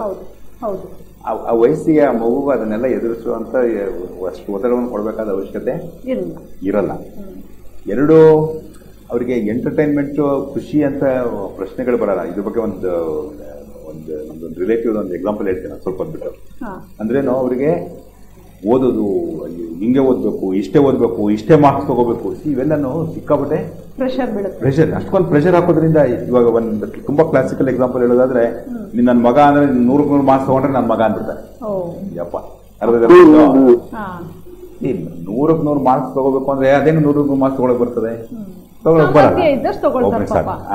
ಅವ್ನ ಕೆಪಾಸಿಟಿ 70% ತಗೊಳ್ಳೋಷ್ಟು ಕೆಪಾಸಿಟಿ ಅಂದ್ರೆ 70% ತಗೋ, ಎಲ್ಲ ಖುಷಿ ಪಡ್ಬೇಕು ಅಲ್ವಾ ಹೇಳಿದ್ದು. ನೀನ್ 100ಕ್ಕೆ 100 ಅಷ್ಟೇ ತಗೊಂಡ ಅವ್ನು ಆಕ್ಚುಲಿ ಅಪ್ಪನ ಬಗ್ಗೆನೂ ಪ್ರೀತಿ, ಅವ್ನು ಎಕ್ಸಾಮ್ ಬರೆಯಕ್ ಹೋಗ್ತಾನೆ ಅಂತ ಹೇಳಿದ್ರೆ ಬರೀ ನಾನು 100ಕ್ಕೆ 100 ತೆಗಿತೇನೋ ಇಲ್ಲೋ ಅದೇ ಟೆನ್ಷನ್ ಅಲ್ಲ. ಇನ್ನು 70 ತೆಗಿಯೋ ಮಗು 50 ತೆಗೆಯುತ್ತೆ, 40 ತೆಗೆಯುತ್ತೆ. ಒಂದು ಎಕ್ಸಾಂಪಲ್ ಹೇಳ್ತೀನಿ ನಿಮಗೆ. ಒಂದು ಕುಟುಂಬದಲ್ಲಿ ಮಗ ಏನೋ ಹುಷಾರಿಲ್ಲದ ಕಾರಣಕ್ಕೆ ಮಗ ಒಂದು ಸಬ್ಜೆಕ್ಟ್ ಅಲ್ಲಿ ಫೇಲ್ ಆಗ್ಬಿಡ್ತಾನೆ, ಉಳಿದವರೆಲ್ಲ ತುಂಬಾ ಚೆನ್ನಾಗಿ ಸ್ಕೋರ್ ಮಾಡ್ತಾನೆ. ಆಗ ಇದರಿಂದ ಹೊರಗಡೆ ತಗೊಂಡ್ಬರ್ಲಿಕ್ಕೆ ಆ ಫ್ಯಾಮಿಲಿಯವ್ರು ತಗೊಂಡಂತಹ ನಿರ್ಧಾರ ಇದೆಯಲ್ಲ, ಅವರಪ್ಪ ಎಷ್ಟು ಚೆನ್ನಾಗಿ ಇಂಟ್ರಾಕ್ಟ್ ಮಾಡಿದ್ರು ಅಂತ ಹೇಳಿದ್ರೆ, ಬಿಡೋ ಮಗನೇ ನನ್ನ ಹೆಸರು ಉದ್ಧಾರ ಮಾಡ್ಬಿಟ್ಟೆ ನೀನು, ಬಟ್ ಒಳಗಡೆ ನೋವಿದೆ ಸರ್. ಇದು ಯಾಕೆ ಎಕ್ಸಾಂಪಲ್ ಕೊಡ್ತಾ ಇದ್ದೀನಿ ಅಂದ್ರೆ, ಸ್ಟೂಡೆಂಟ್ಸ್ ಅಲ್ಲಿ ಒತ್ತಡ ಜಾಸ್ತಿ ಆಗುತ್ತೆ ಅಂದ್ರಲ್ಲ ಸರ್, ಅದನ್ನ ನಿವಾರಣೆ ಮಾಡುವ ನಿಟ್ಟಿನಲ್ಲಿ ನಾವು ಈ ರೀತಿ ತಗೊಂಡಾಗ ನೆಕ್ಸ್ಟ್ ಮೊಮೆಂಟೇನೆ ನೆಕ್ಸ್ಟ್ ಎಕ್ಸಾಮಿನೇಷನ್ ಅಲ್ಲಿ ಹೈಯೆಸ್ಟ್ ಸ್ಕೋರ್ ಮಾಡ್ತಾನೆ ಹುಡುಗ. ಇದಲ್ಲದೆ ಕಾಂಪಿಟೇಷನ್ ಮೋಸ್ಟ್ಲಿ ಅವರೇ ಮಾಡಿರ್ಬೋದು, ಅವರೇ ಮಾಡ್ತಾ ಇರ್ಬೋದು ಅನ್ಸುತ್ತೆ. ಹಲೋ ಹಲೋ ಹಲೋ ಹೇಳಿ. ಹಲೋ ಅದು ಅಫ್ಕೋರ್ಸ್ ಟಿವಿನಲ್ಲಿ ಆನ್ಸರ್ ಗೊತ್ತಾಗ್ತಾ ಇರ್ತದೆ. ಕಾಂಪಿಟೇಷನ್ ಒಂದು ಎಕ್ಸಾಂಪಲ್ ಹೇಳೋದಾದ್ರೆ, ನಾವು MD ಬರ್ದಾಗ CMC ವೆಲ್ಲರಲ್ಲಿ 22 ಜನ ಇದ್ವಿ ನಾವು. ಮಾತಾಡ್ತಿರೋದು 30-35 ವರ್ಷ ಹಿಂದ್ಗಡೆ ಮಾತ್ರ. ಈಗ ಸೇಮ್ MD ಎಕ್ಸಾಮ್ಗೆ ಇವನ್ ಒಂದು ಇನ್ಸ್ಟಿಟ್ಯೂಷನ್ CMC ವೆಲ್ಲರ್ ಎಷ್ಟು ಜನ ಕಂಪ್ಲೀಟ್ ಮಾಡ್ತಿದಾರಪ್ಪ ಅಂದ್ರೆ, ಇವಾಗ ಹೋದ ವರ್ಷ ಕೇಳಿದ್ರೆ ಒಂದು 10,000 ಜನ ಇದ್ದಾರೆ. ಒಂದು ಎಕ್ಸಾಮ್ ಕಾಂಪಿಟೇಷನ್ ಎಷ್ಟು ಜಾಸ್ತಿ ಆಗಿದೆ ಅಂತ ನೀವು ಲೆಕ್ಕ ನೋಡಿ. ಅಂದ್ರೇನು ವಿದ್ಯಾರ್ಥಿಗಳಲ್ಲಿ ನಾವು ಅವ್ರಿಗೆ ಎಷ್ಟು ತೊಂದರೆ ಸಿಗುತ್ತಿದೀವಿ ಅನ್ನೋದ್ರ ಬಗ್ಗೆ ನಮ್ಗೆ ಅರಿವೇ ಇಲ್ಲ. ಅದು ಸಮೋದ managing it actually ಅಷ್ಟಕ್ಕೊಂದು level competition. ಇವಾಗ ಪ್ರೀ ಯೂನಿವರ್ಸಿಟಿ ಅಂತ ಕರೆಯುತ್ತೀವಿ ನಾವು, ಆಕ್ಚುಲಿ PCMB ಅಂದ್ರೆ ನಮ್ದು ಲೆಫ್ಟ್ ಸೈಡ್ ಬ್ರೈನ್ಗೆ ರೈಟ್ ಸೈಡ್ ಬ್ರೈನ್ಗೆ ನಾವು ಸಂಬಂಧ ಇಲ್ದಿರೋ ಸಬ್ಜೆಕ್ಟ್ಗಳು. ಅಷ್ಟಕ್ಕೊಂದು ಅವ್ನ ಮಗು ಓದ್ಬಿಟ್ಟು ಅವ್ನು ಅಷ್ಟು ಚೆನ್ನಾಗಿ ಮಾರ್ಕ್ಸ್ ತೆಗಿತಾನೆ ಅಂದ್ರೆ ಅದು heads of to those children ಅರ್ಥದಲ್ಲಿ ಹೇಳಿದ್ದು. ಅಂದ್ರೇನು ಇಂಥವೆಲ್ಲ ಒತ್ತಡಗಳನ್ನ ಕಡಿಮೆ ಮಾಡೋದಕ್ಕೆ ಕೆಲವೊಂದು ಪ್ರಯತ್ನಗಳು ನಡೀತಾ ಇದೆ. ಒಂದು ಗೌರ್ಮೆಂಟ್ ಮತ್ತು ಅದ್ರ ಕಡೆಯಿಂದಾನೇ ನಡೆಯುತ್ತೆ ಅಂತ ಹೇಳಿದ್ರೆ ಅದು ಆಗುವಂತ ವಿಚಾರ ಅಲ್ಲ ಅಂತ ಒಂದು. ಎರಡು, ನಾವು ತಂದೆ ತಾಯಿಗಳಾಯ್ತು, ಟೀಚರ್ಸ್ಗಳಾಯ್ತು, ಅವ್ರಿಗೆ ಅಷ್ಟೊಂದು ಒತ್ತಡ ಫಿಕ್ಸ್ ಮಾಡೋದ್ರಿಂದ ಯೂಸ್ ಆಗಲ್ಲ. ಇವಾಗ ಮಗು ಏನ್ ಫಾರ್ ಎಕ್ಸಾಂಪಲ್ ತುಂಬಾ ಕ್ಲಾಸಿಕ್ ಎಕ್ಸಾಂಪಲ್ ಅಂತ ಹೇಳಿದ್ರೆ, ಈ ಸ್ಟೇಟ್ ಸಿಲೆಬಸ್ ಮತ್ತೆ CBSE ಸಿಲೆಬಸ್ ಇದೆ ನೋಡಿದೀರಾ? ನಾವು ಸೈಕಾಟ್ರಿಸ್ಟ್ ಯಾರ್ಯಾರು ಕೇಳಿದ್ರೆ CBSE ಸಿಲೆಬಸ್ ಡಿಸೈನ್ ಮಾಡಿದವರು ಅವ್ರು ಯಾರೋ ಲಾಸ್ಟ್ ಲೈಫ್ ಅಲ್ಲಿ ರಾಕ್ಷಸರಾಗಿ ಹುಟ್ಟಿರ್ಬೇಕು ಅಂತ ಆಗಿದ್ರು ಅಂತ ಅರ್ಥ ಹೇಳಿದ್ದು. ಅಷ್ಟೊಂದು ಅವಶ್ಯಕತೆ ಇಲ್ಲ ಅದು ಆಕ್ಚುಲಿ ಕರೆಕ್ಟ್ ಆಗಿ ಹೇಳೋದು. ಎಲ್ರಿಗೂ ಅಪ್ಲೈ ಆಗ್ಬೇಕು ಹಾಗೆ ಅಂತ ಮಾಡ್ಕೊಡ್ತಾನೆ ಮಕ್ಕಳು ಓದ್ತಾರಲ್ಲ. ಅದಕ್ಕೆ ಹೇಳ್ತಿರೋದು, ಫಾರ್ ಎಕ್ಸಾಂಪಲ್ ನಮ್ಮ ಕಾಲದಲ್ಲಿ ನಾವು ಓದ್ತಿದ್ವಿ ಅಂತ ಹೇಳಿದ್ರೆ ನಮ್ಮ ಮೆದುಳು ಎಷ್ಟು ಬೆಳವಣಿಗೆ ಇತ್ತು ಅದರಲ್ಲಿ ಜಾಸ್ತಿ ಬೆಳವಣಿಗೆ ಈಗಿನ ಕಾಲದ ಮಕ್ಕಳಿಗೆ. ನೀವು ಅವ್ರ ಕೆಪಾಸಿಟಿನ ಮ್ಯಾಚ್ ಮಾಡಕ್ ಆಗದೇ ಇಲ್ಲ. ನಮ್ಮ ಕಾಲದಲ್ಲಿ ಅಂತ ಮಾತ್ರ ಹೇಳ್ಬಿಡ್ತಾರೆ ದೊಡ್ಡದಾಗಿ ಹಿರಿಯರು. They are extraordinary. ಅದರಿಂದ ಸಮೋ ದೇ ಆರ್ ಮ್ಯಾನೇಜಿಂಗ್. ಬಟ್ ನಾವು ಅವರಿಗೆ ಇಲ್ಲದ ಸಲ್ಲದ ಒತ್ತಡಗಳನ್ನ ಅಂದ್ರೆ ಸರ್, ಈಗಿನವ್ರನ್ನ ನಾವು ಸ್ಟೂಡೆಂಟ್ಸ್ನ ಅಪ್ರಿಶಿಯೇಟ್ ಮಾಡಲೇಬೇಕು. ಯಾಕೆಂತ ಹೇಳಿದ್ರೆ ಆಗ ಎಲ್ಲೋ ಇಲ್ಲೊಂದು ಥಿಯೇಟರ್ಸ್ ಇರ್ತಿತ್ತು, ಇಲ್ಲೊಂದು ಫೋನ್ ಇರ್ತಿತ್ತು, ಹೊರಗಡೆ ಹೋಗಿ ಮಾಡಬೇಕಿತ್ತು. ಈಗ ಎಲ್ಲ ಅವ್ರ ಕೈನಲ್ಲೇ ಇದೆ. ಫಿಲಮ್ ನೋಡ್ಬೋದು, ಚಾಟ್ ಮಾಡ್ಬೋದು, ಎಲ್ಲವೂ ಇದೆ. ಅದ್ರ ನಡುವೆಯೂ ಅಷ್ಟೊಂದು ತಗೋತಾರಲ್ಲ, ಹಾಗೇನೆ ತೊಂದರೆಗಳು ಉಂಟು ಮಾಡ್ತಾ ಇದೆ ಈಗಿನ ಕಾಲದಲ್ಲಿ ಅವ್ರಿಗೆ. ಇವಾಗ ಒಂದೇನಪ್ಪಾ ಅಂದ್ರೆ, ನಾವು ಸೋಷಿಯಲಿ ಅಷ್ಟೊಂದು ಲೆವೆಲ್ಗೆ ಮೇಂಟೈನ್ ಮಾಡ್ಕೊಂಡು ಹೋಗ್ಬೇಕು ಅಂತ ಹೇಳಿದ್ರೆ ಅದು ನಮ್ಮ ಹಲವಾರು ಲೈಫ್ನ ಆಕ್ಟಿವಿಟೀಸ್ನ ಅದು ಇಂಟರ್ಫಿಯರ್ ಮಾಡುತ್ತೆ ಅಂತ. ಫಾರ್ ಎಕ್ಸಾಂಪಲ್ ಇವಾಗ ಸ್ವಲ್ಪ ಹೊತ್ತು ಮುಂಚೆ ಹೇಳಿದಂಗೆ ಆಟ ಆಡೋದಕ್ಕೆ ಅವ್ರಿಗೆ ಹೋಗೋಕೆ ಟೈಮ್ ಇಲ್ಲ. ಆಟ ಆಡಬೇಕಾದ ಅವಶ್ಯಕತೆ ಅನ್ಸಲ್ಲ. ಯಾಕಪ್ಪ ಅಂದ್ರೆ ಇಲ್ಲಿ ನನಗೆ ಚೆನ್ನಾಗಿ ಜ್ಞಾಪಕ ಇದೆ, ಒಂದು ಏರ್ಪೋರ್ಟ್ ಅಲ್ಲಿ ಕೂತ್ಕೊಂಡು ನೋಡ್ತಿರ್ಬೇಕಾದ್ರೆ ತಾಯಿ ಆಟ ಆಡೋದಾದ್ರು ಗೊತ್ತಾ, ಈ ಮೊಬೈಲಲ್ಲೇ ಆಡ್ಬಿಡ್ತಾನೆ ಅಂತ. ಅಂದ್ರೇನು, ಮೊಬೈಲಲ್ಲಿ ಕೆಲವೊಂದು ಗೇಮ್ಸ್ ಎಲ್ಲ ಇರುತ್ತೆ. ಬಟ್ ಗೇಮ್ಸ್ ನಿಮಗೆ ಮೆದುಳಿಗೆ ಸಂಬಂಧಪಟ್ಟ ಸ್ವಲ್ಪ ಆಕ್ಟಿವಿಟೀಸ್ ಮಾಡ್ಬೋದು. ಬಟ್ ಫಿಸಿಕಲ್ ಎಕ್ಸರ್ಸೈಸ್ ಎಲ್ಲ ಆಗುತ್ತೆ. ಈಗಿನ ಕಾಲದಲ್ಲಂತೂ ನಾವು ಮಕ್ಕಳಲ್ಲಿ ಸಿಕ್ಕಾಪಟ್ಟೆ ದಪ್ಪ ಆಗ್ತಿರುವಂಥದ್ದು, ಒಬೆಸಿಟಿ ಅಂತೆಲ್ಲ ಏನ್ ಮಾತಾಡ್ತೀವಿ, ಎಕ್ಸ್ಟ್ರಾರ್ಡಿನರಿ ಕಾಮನ್ ಪ್ರಾಬ್ಲಮ್ಸ್. ಸೊ ನಿವಾರಣೆ ಹೇಗಪ್ಪ ಅಂತ ಹೇಳಿದ್ರೆ ಮಲ್ಟಿಪಲ್ ಲೆವೆಲ್ಸ್ ಆಗ್ಬೇಕು. ಈ ತಂದೆ ತಾಯಿಗಳು ಒತ್ತಡ ಎಷ್ಟಿರುತ್ತೆ. ನಾವು ಈ ವರ್ಷ ನಾವು ಮೆಡಿಕಲ್ ಕಾಲೇಜಲ್ಲಿ ಟೀಚರ್ಸ್ ಅಂದ್ರೆ ಅವ್ನು ತಗೊಂಡ್ಬಂದು ಮೆಡಿಕಲ್ ಕಾಲೇಜಿಗೆ ಸೇರ್ತಾರೆ. ಯಾಕಪ್ಪ, ತಂದೆಗೆ ತಾಯಿಗೆ ಅವನು ಡಾಕ್ಟರ್ ಅದು, ಅವನಿಗೆ ಅದ್ರ ಬಗ್ಗೆ ಇಂಟ್ರೆಸ್ಟ್ ಇದೆಯೋ ಇಲ್ಲೋ ಅನ್ನೋದು ಅವ್ರಿಗೆ ಗೊತ್ತಿರೋದು. You would have been N extraordinary engineer.